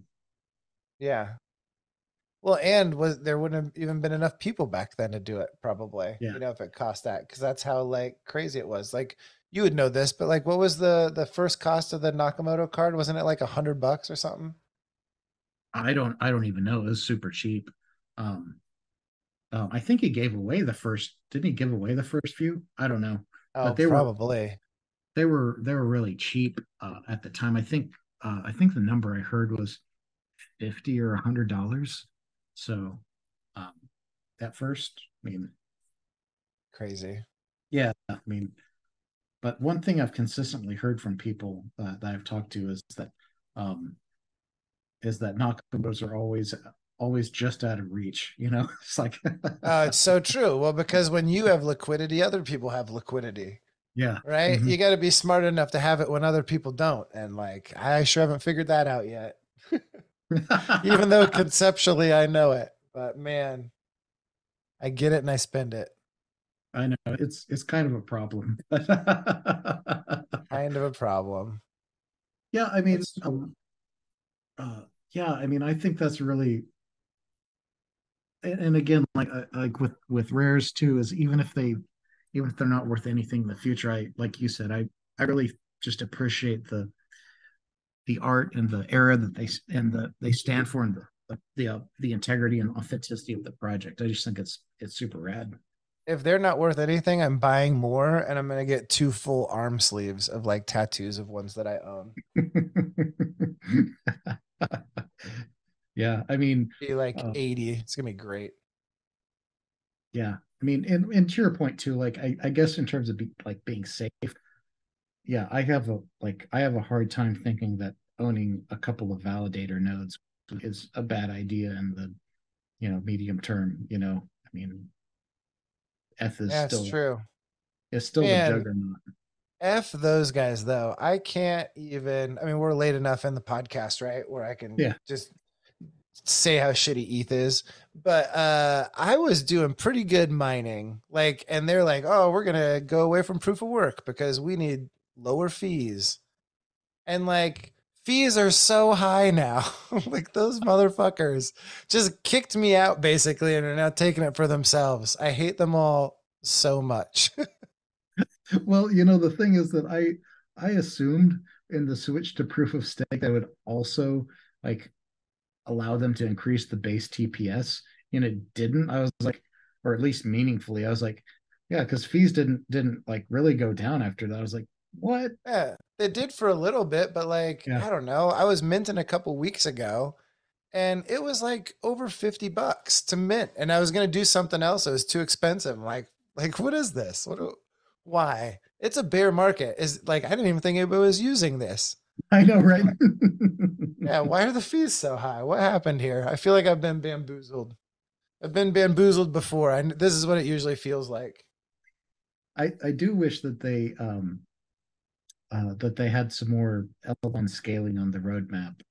Like I know that they're trying to push a lot of stuff onto L2, but I mean, it's not there yet, and I mean, you still have to have a decent amount of TPS, even if it's not crazy like Solana or something. You still need to have something decent on Well, the it's base. really interesting on like which one of these really scale like Mm-hmm. to like a meaningful world impacting level. I don't know if ETH does. You know, I don't think Yeah. it's been proven yet. No, it definitely has not been proven. So like all these L2s and stuff, they like I mean, we can say like that's like running in a dev environment. Like none of these have gone mainstream and done crazy TPSs yet.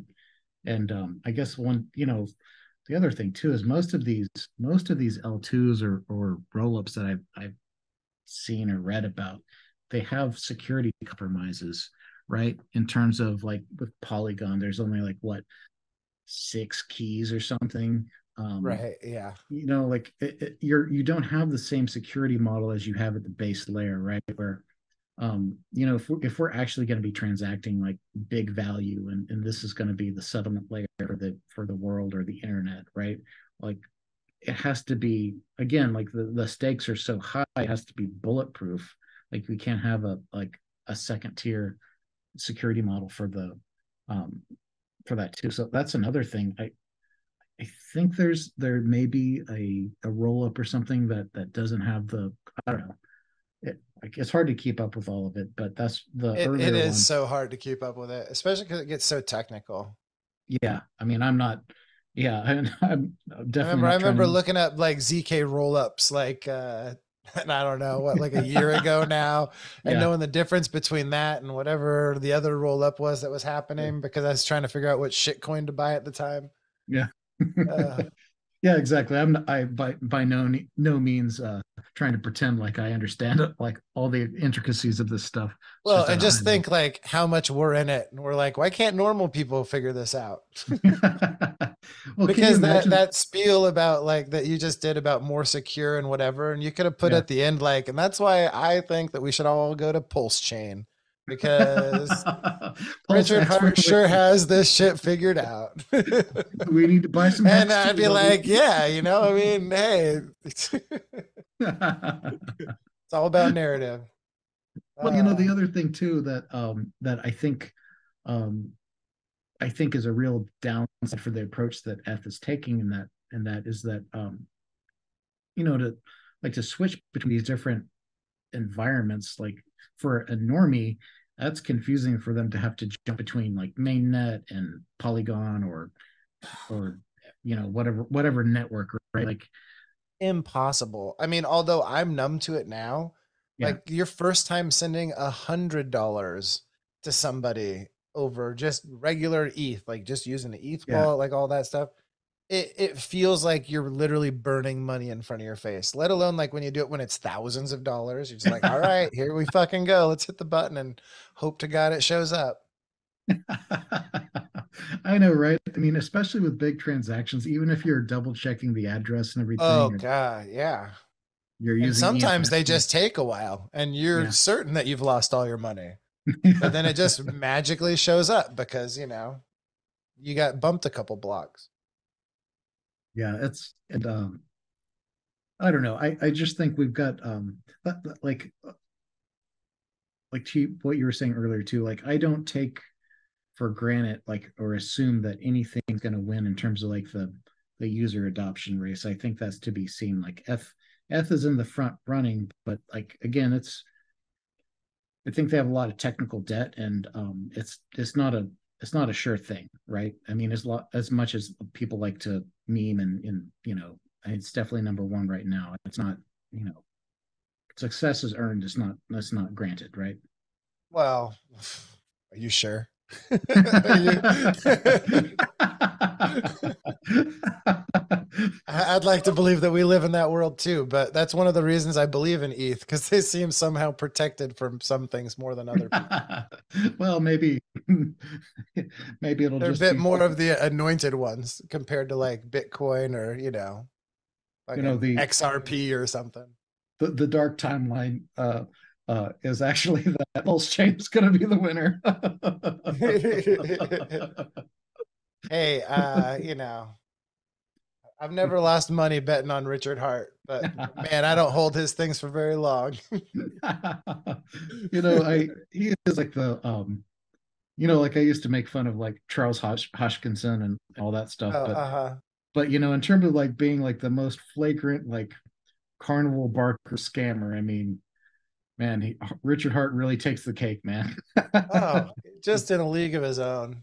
Yeah. Well, and because like I didn't really deep dive, like I was very familiar with Bitcoin and pretty familiar with Ethereum. But Mhm. when COVID hit and I suddenly had a lot of extra time, I'm like, hey, I'm gonna figure out crypto. Like I'm going all in. Like, what are the top 200 coins? Like, And between Richard Hart, Charles Hoskin, and like BitBoy Crypto, Oh, like when you come into the space, those are who you find.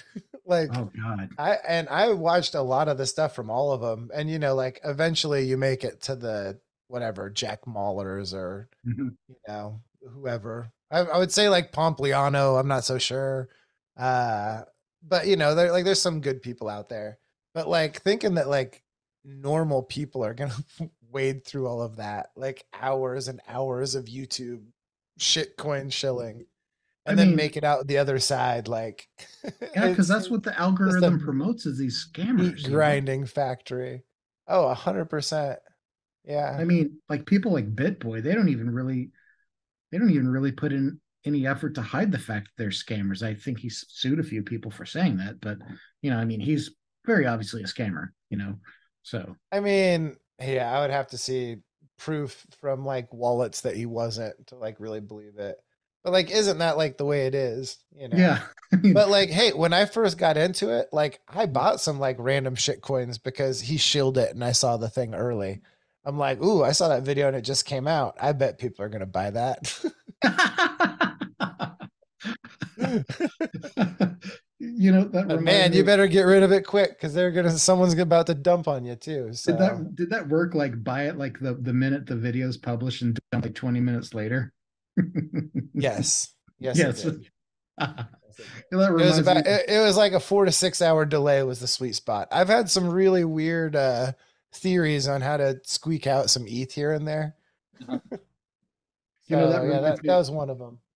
one of my favorite memories with a certain coworker is who was getting involved in day trading back in like 2016, 2017, 2018-ish, somewhere in there. And he started day trading while he was at work in the morning.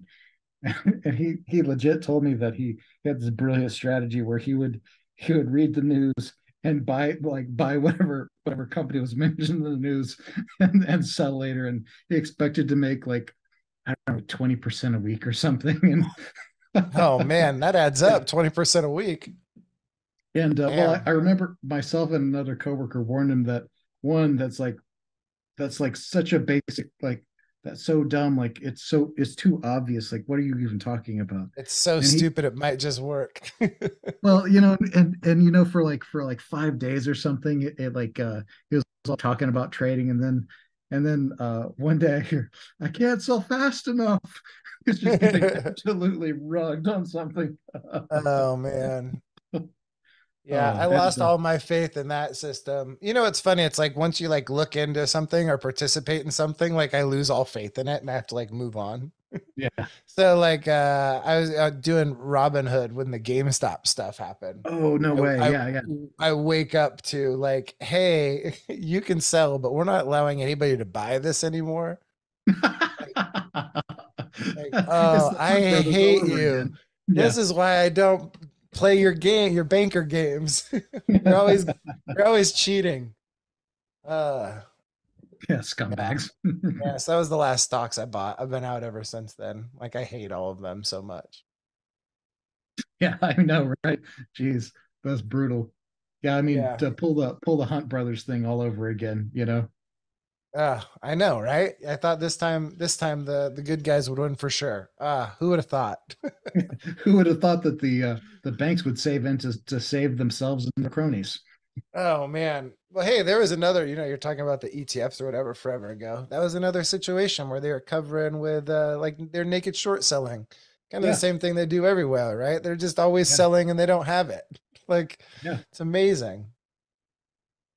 yeah. I mean, hey, like it's one of those things. I view it almost as like being mature enough to recognize where, like, you can say it even on a larger scale, but at least this country and like the government and the systems work is that it's just naked corruption, naked grift. If you just scrape behind, you know, the veneer of pretty much any institution in the U.S. anymore, it's just pure corruption. Mm.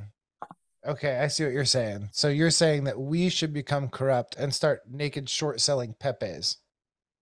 Yes. So And we naked kind short of, sell Pepe's. Step 2 question mark. Step 3 lots of Bitcoin. I think I figured it out. Like we need to naked short sell a bunch of Nakamotos and then buy them up cheap, right? Hey, there you go. That's yeah. How do we do that? How do we sell fake Nakamotos that we don't own and will never own? Oh man, we need a banker. We need Yeah, to get I a know, right? banker for the third person on this scam. I'm sure they could tell us how to pull this off. Yeah. They've got the experience. uh, Well, yeah, I mean, we've kind of jumped around a little bit. In terms of your VR experience, like, um, is there any other are there any aspects of your experience you really want to call out, or is there anything you wanted to really like highlight in terms of what you think is going to be coming next or what you're looking forward to in the future? um,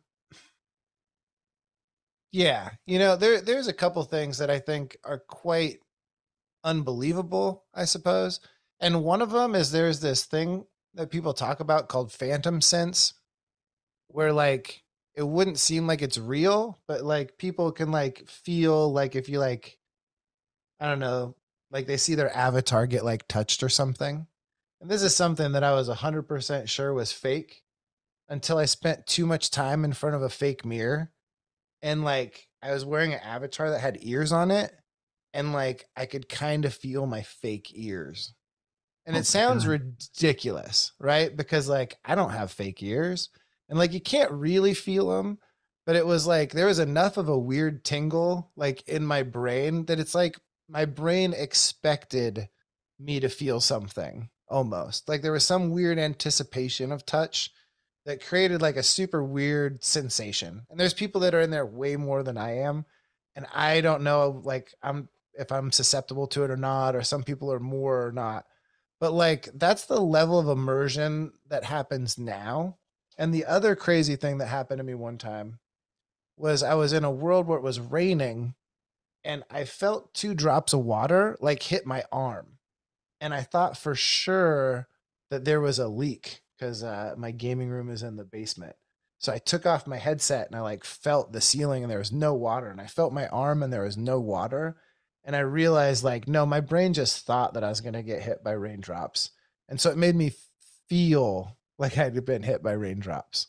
And so like somehow that's possible. And that's like mind blowing because Yeah, I that's do not understand that at all. And that's like the level of presence that's possible now.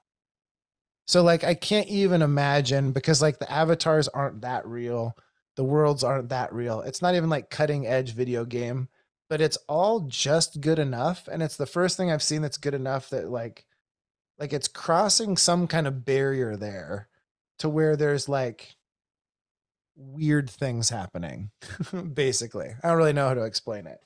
But it's just going to be different. It's going to be a lot different.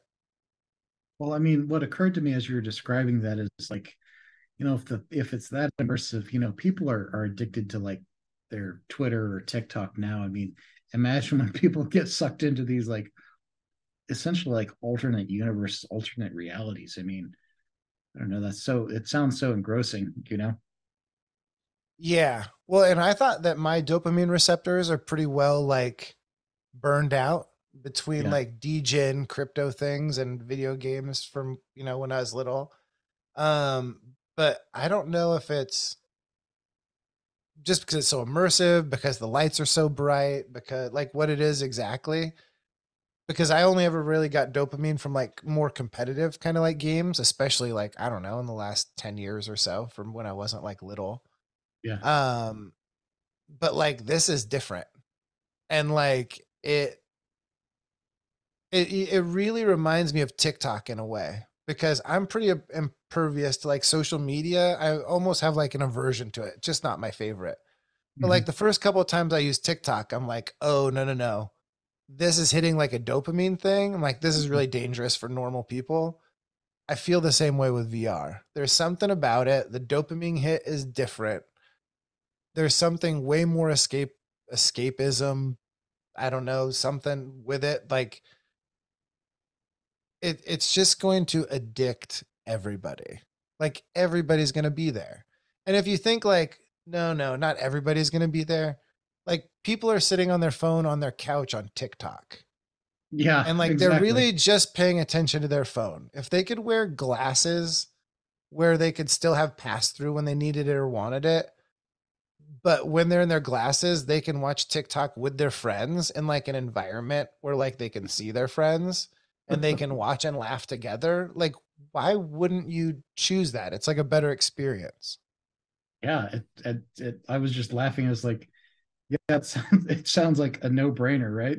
You know, I mean, and to think about how, like I was imagining in terms of like, our phone is, using a 2D phone with like TikTok or Twitter or whatever is like the NES of the technology for like triggering that stuff. I mean, yeah, when you can literally change your perception of not just the phone, but essentially your how all your sensory inputs for reality, essentially, right? I mean, how much more immersive and um I don't know, yeah, engaging is that going to be? I Yeah. mean, Well, and it's just it delivers a different experience. So like I think of the Super Bowl sometimes, right? Super Bowl mhm. is like an experience. You go to someone's house, you have like a little party, you know, like yada yada yada, right? But what if you didn't have access to going to a party like that for whatever reason? You don't have friends, they're not around, whatever it is. But you can go in VR on the 50-yard line and like watch it like you're in the real stadium and have a buddy who's in like another country sitting next to you watching the same thing, experiencing the same thing at the same time. Like, yeah, people are going to do this with a million different applications. Well, and also like, to have a shared experience with friends that, especially since I've been in crypto, I know a lot of people that I've never seen their face, or I don't even know their real name. But like we could have like I could meet up with like these online friends that have these shared experiences without, like, you know, having to spend a ton of money to go to a conference or what or whatever, I mean, so definitely interesting on that angle too, to really be Oh, able yeah. Well, think about just looking at rare pepes, to. right? Like if there was a rare pepe like world that you could go to and just hang out and other people that are into it happen to stop by along with some trolls and this and that, Yeah. right? But like on a big screen, like you can be scrolling through and just talk about it with different people. Like, yeah, I'd be there. I Yeah, would be there. imagine talking, yeah, being able to talk shit, trade cards, and you know yeah, Yeah, that'd but be, like in fake person. yeah, exactly, dressed up as a, pick the pepe out of a card of your choice, and that's your get up, right? Oh, 100%. I think that's why I think my first card is perfect. That's going to be my avatar. I'm going to be a Pepe wearing a suit with a ridiculous Pepe head. I mean, This is that's so. my fake future. I've already decided. Well, I've already decided that I'm going to be getting I'm going to get a modern headset and stuff to kind of explore this stuff too, because you know, I I already have like a glimpse of what was coming from that Oculus, and I want to like experience of where stuff's at now, and I'm sure I'll get a better sense of where it's going to, as well. I think it's just um, fascinating that all the action, 2,000 people consecutively is way more than Meta is able to get on their platform. So you know I don't know. Yeah, I think it's just a happy accident. I think people are looking for it and it just happens to like, have the right combination for Mhm. the time. But yeah, seeing you walk around as a crypto punk, that'd be a real milestone. Yeah, I know, right? It's just so wild to hear that no one's using, again, I know. You because think you'd see a bored ape or something, right? I mean, yeah, like yeah. Uh-huh. it doesn't cost that much to get an avatar made. I'm sure like maybe a couple $100, Hmm. like which for crypto people is, nothing crazy. Yeah, it's just so But funny. yeah, and It's the flex, the absolute Mhm. flex it would be. I mean, if any of them actually knew what one was, which they don't, but one day they will, and it'll be a flex. Yeah, it's not such a flex when you have to explain to them why it's a flex. You know what I mean? Yeah, that's true. But like, yeah, you're like, no, no, this is worth a lot of money, I swear.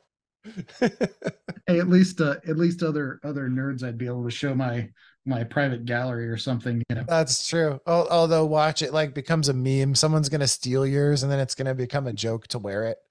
Like, Right? ah, look, I'm valuable. Yeah, right click save. You're gonna be the right click save punk.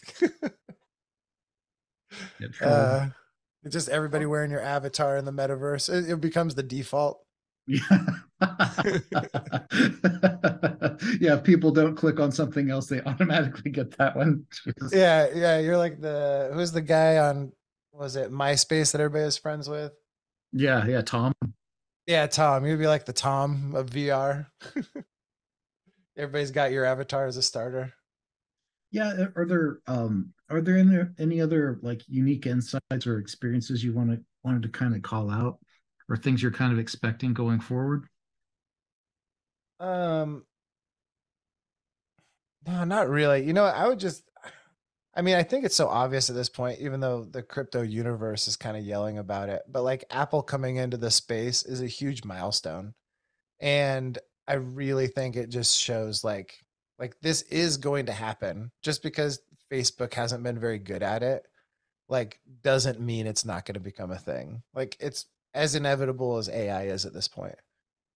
And when those Yeah. two things get together, when you're in a fake world that's populated by people that you're not sure are fake, then we'll be in the real future. Oh, I was going to ask you two quick things. So, one is, are there bots in these metaverses yet? Not yet, but I have been keeping track. You know the game Skyrim? Yeah. So right now there is something where they're adding like Chat GPT to Hmm. people in Skyrim. Like one of them is like a companion, I think, that follows you around and it keeps track of the conversation. And it seems like it's really coming along, Hmm. especially because a couple months ago it was awful. Hmm. Um, so I'd say not yet, but like we could be days away. Like, and when it happens, it's going to be crazy. Well, yeah, I was just thinking that that would be, um, it's one thing to have spammers and bots and whatnot in a 2D like a Telegram or a Discord or whatever, but I don't know, the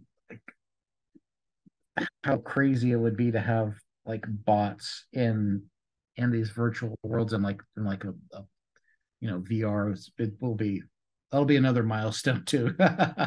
Oh yeah. Well, and what happens when they talk like a human, but then like also their movements in game are like a human. Yeah. You know, Uh-huh. like it's gonna get really hard to tell people apart real quick. Well, it was funny is again, so ironically, because they're not sophisticated enough to use crypto yet. Well, then again, I guess they use Cash App, so it's still money. But you could even easily predict that they'll just have like pre-programmed like or use an AI with the intention, program it to essentially run a long con on people. Like you'll have these like friendships with people you think are real that are it's really just a bot that's doing a long con game in order to get you to Oh my gosh. This is the dystopian future that we all it deserve. is or like get double attacked where you think you're in a VR chat instance with a bunch and you're the only person in there. Yeah, just all of a sudden, like the whole world stops and everybody just staring at you, and you realize like you're the only real person there.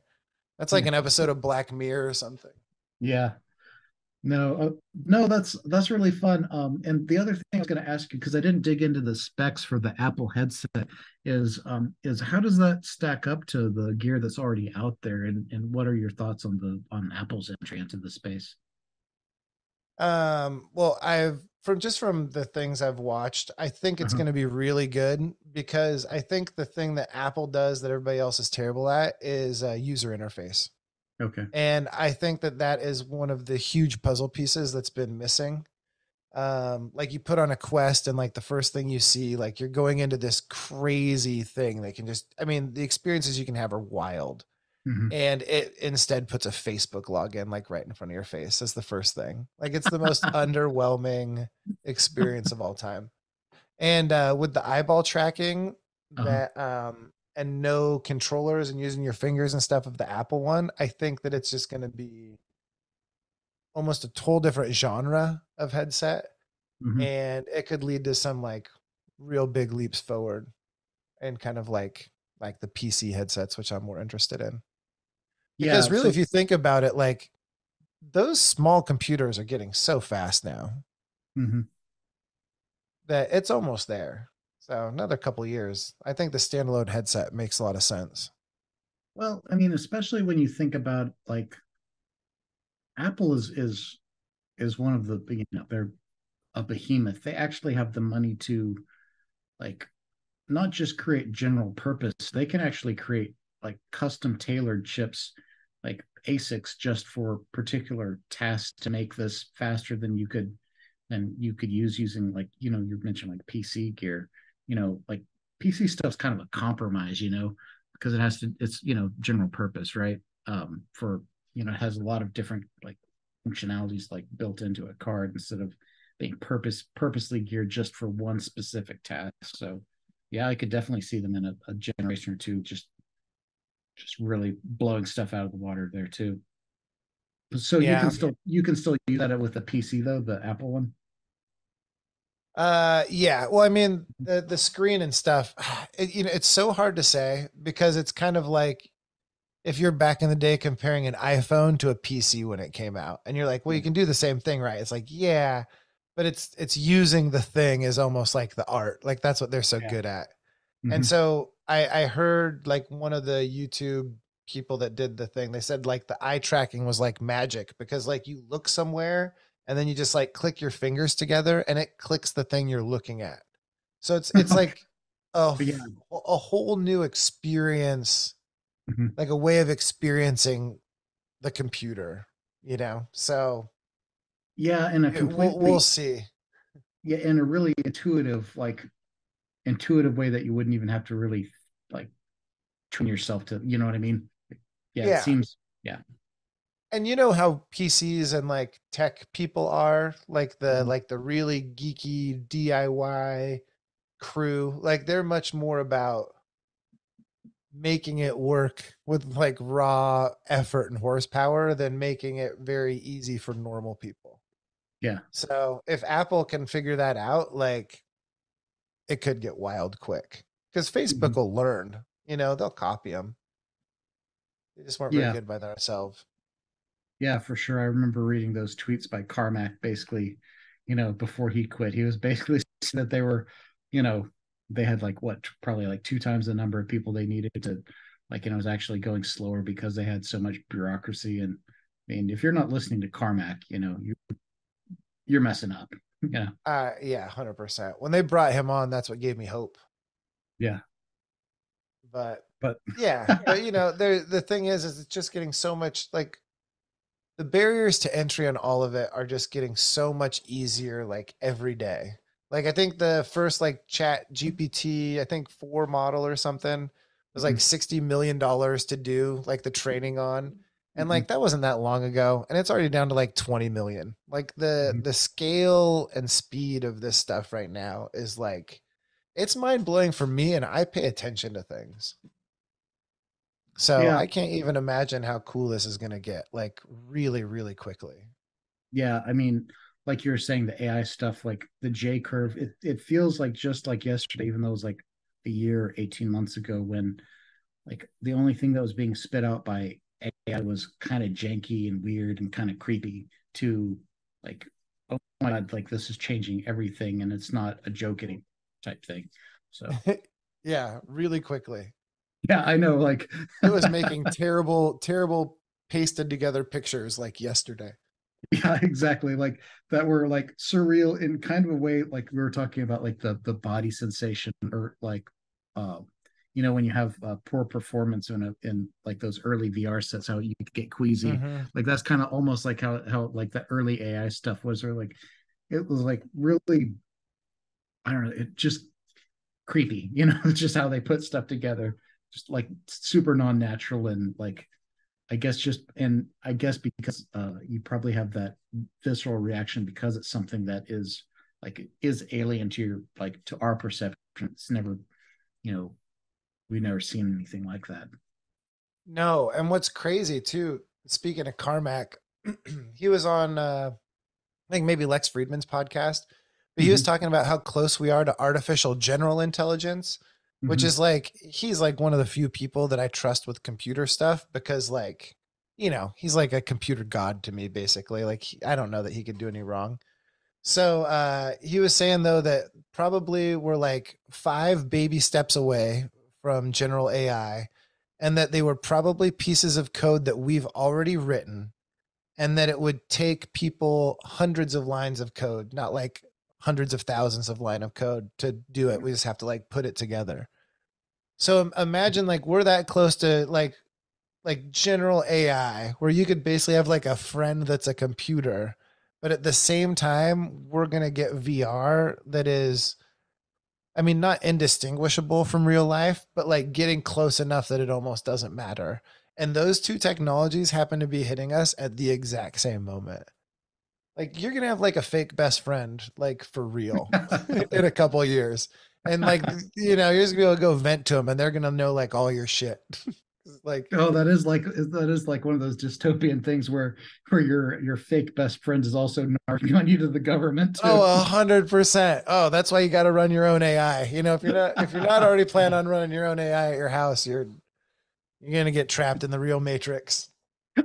See, that's the key. You want to end up in the fake matrix. You don't want to end up in the real matrix. It's slippery. You Yeah, know, have your you own gotta be your on top of it. yeah, you gotta self-host, buddy. Yeah. Yeah, you gotta self-host your AI.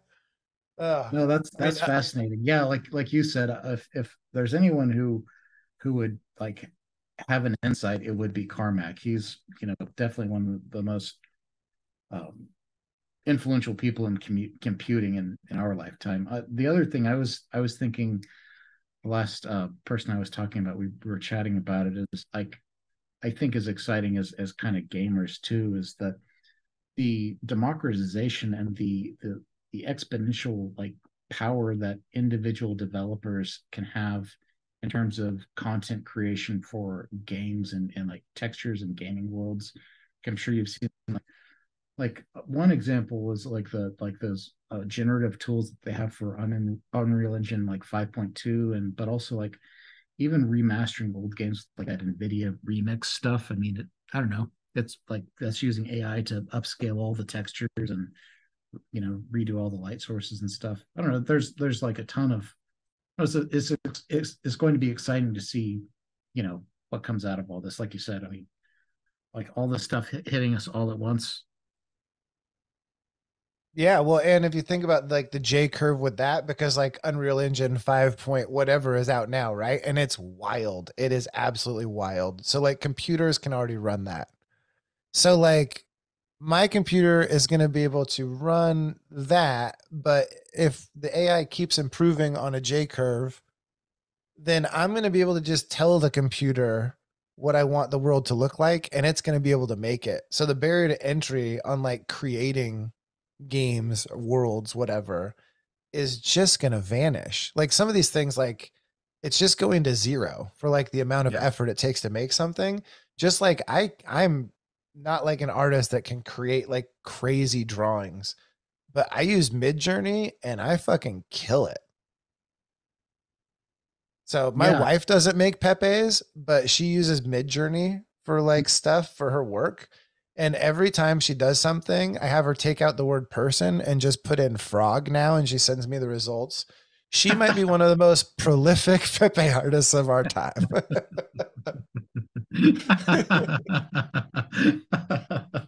Right? Because like the effort has gone to zero to like make this stuff. So I think the same thing's going to happen with like Unreal Engine. And so like if Yeah. you can go like make me a jungle, like no, make there a big tiger over there. No, make it bigger.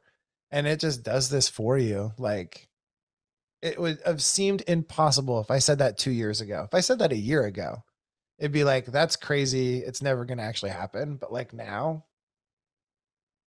Yeah, Everything seems possible.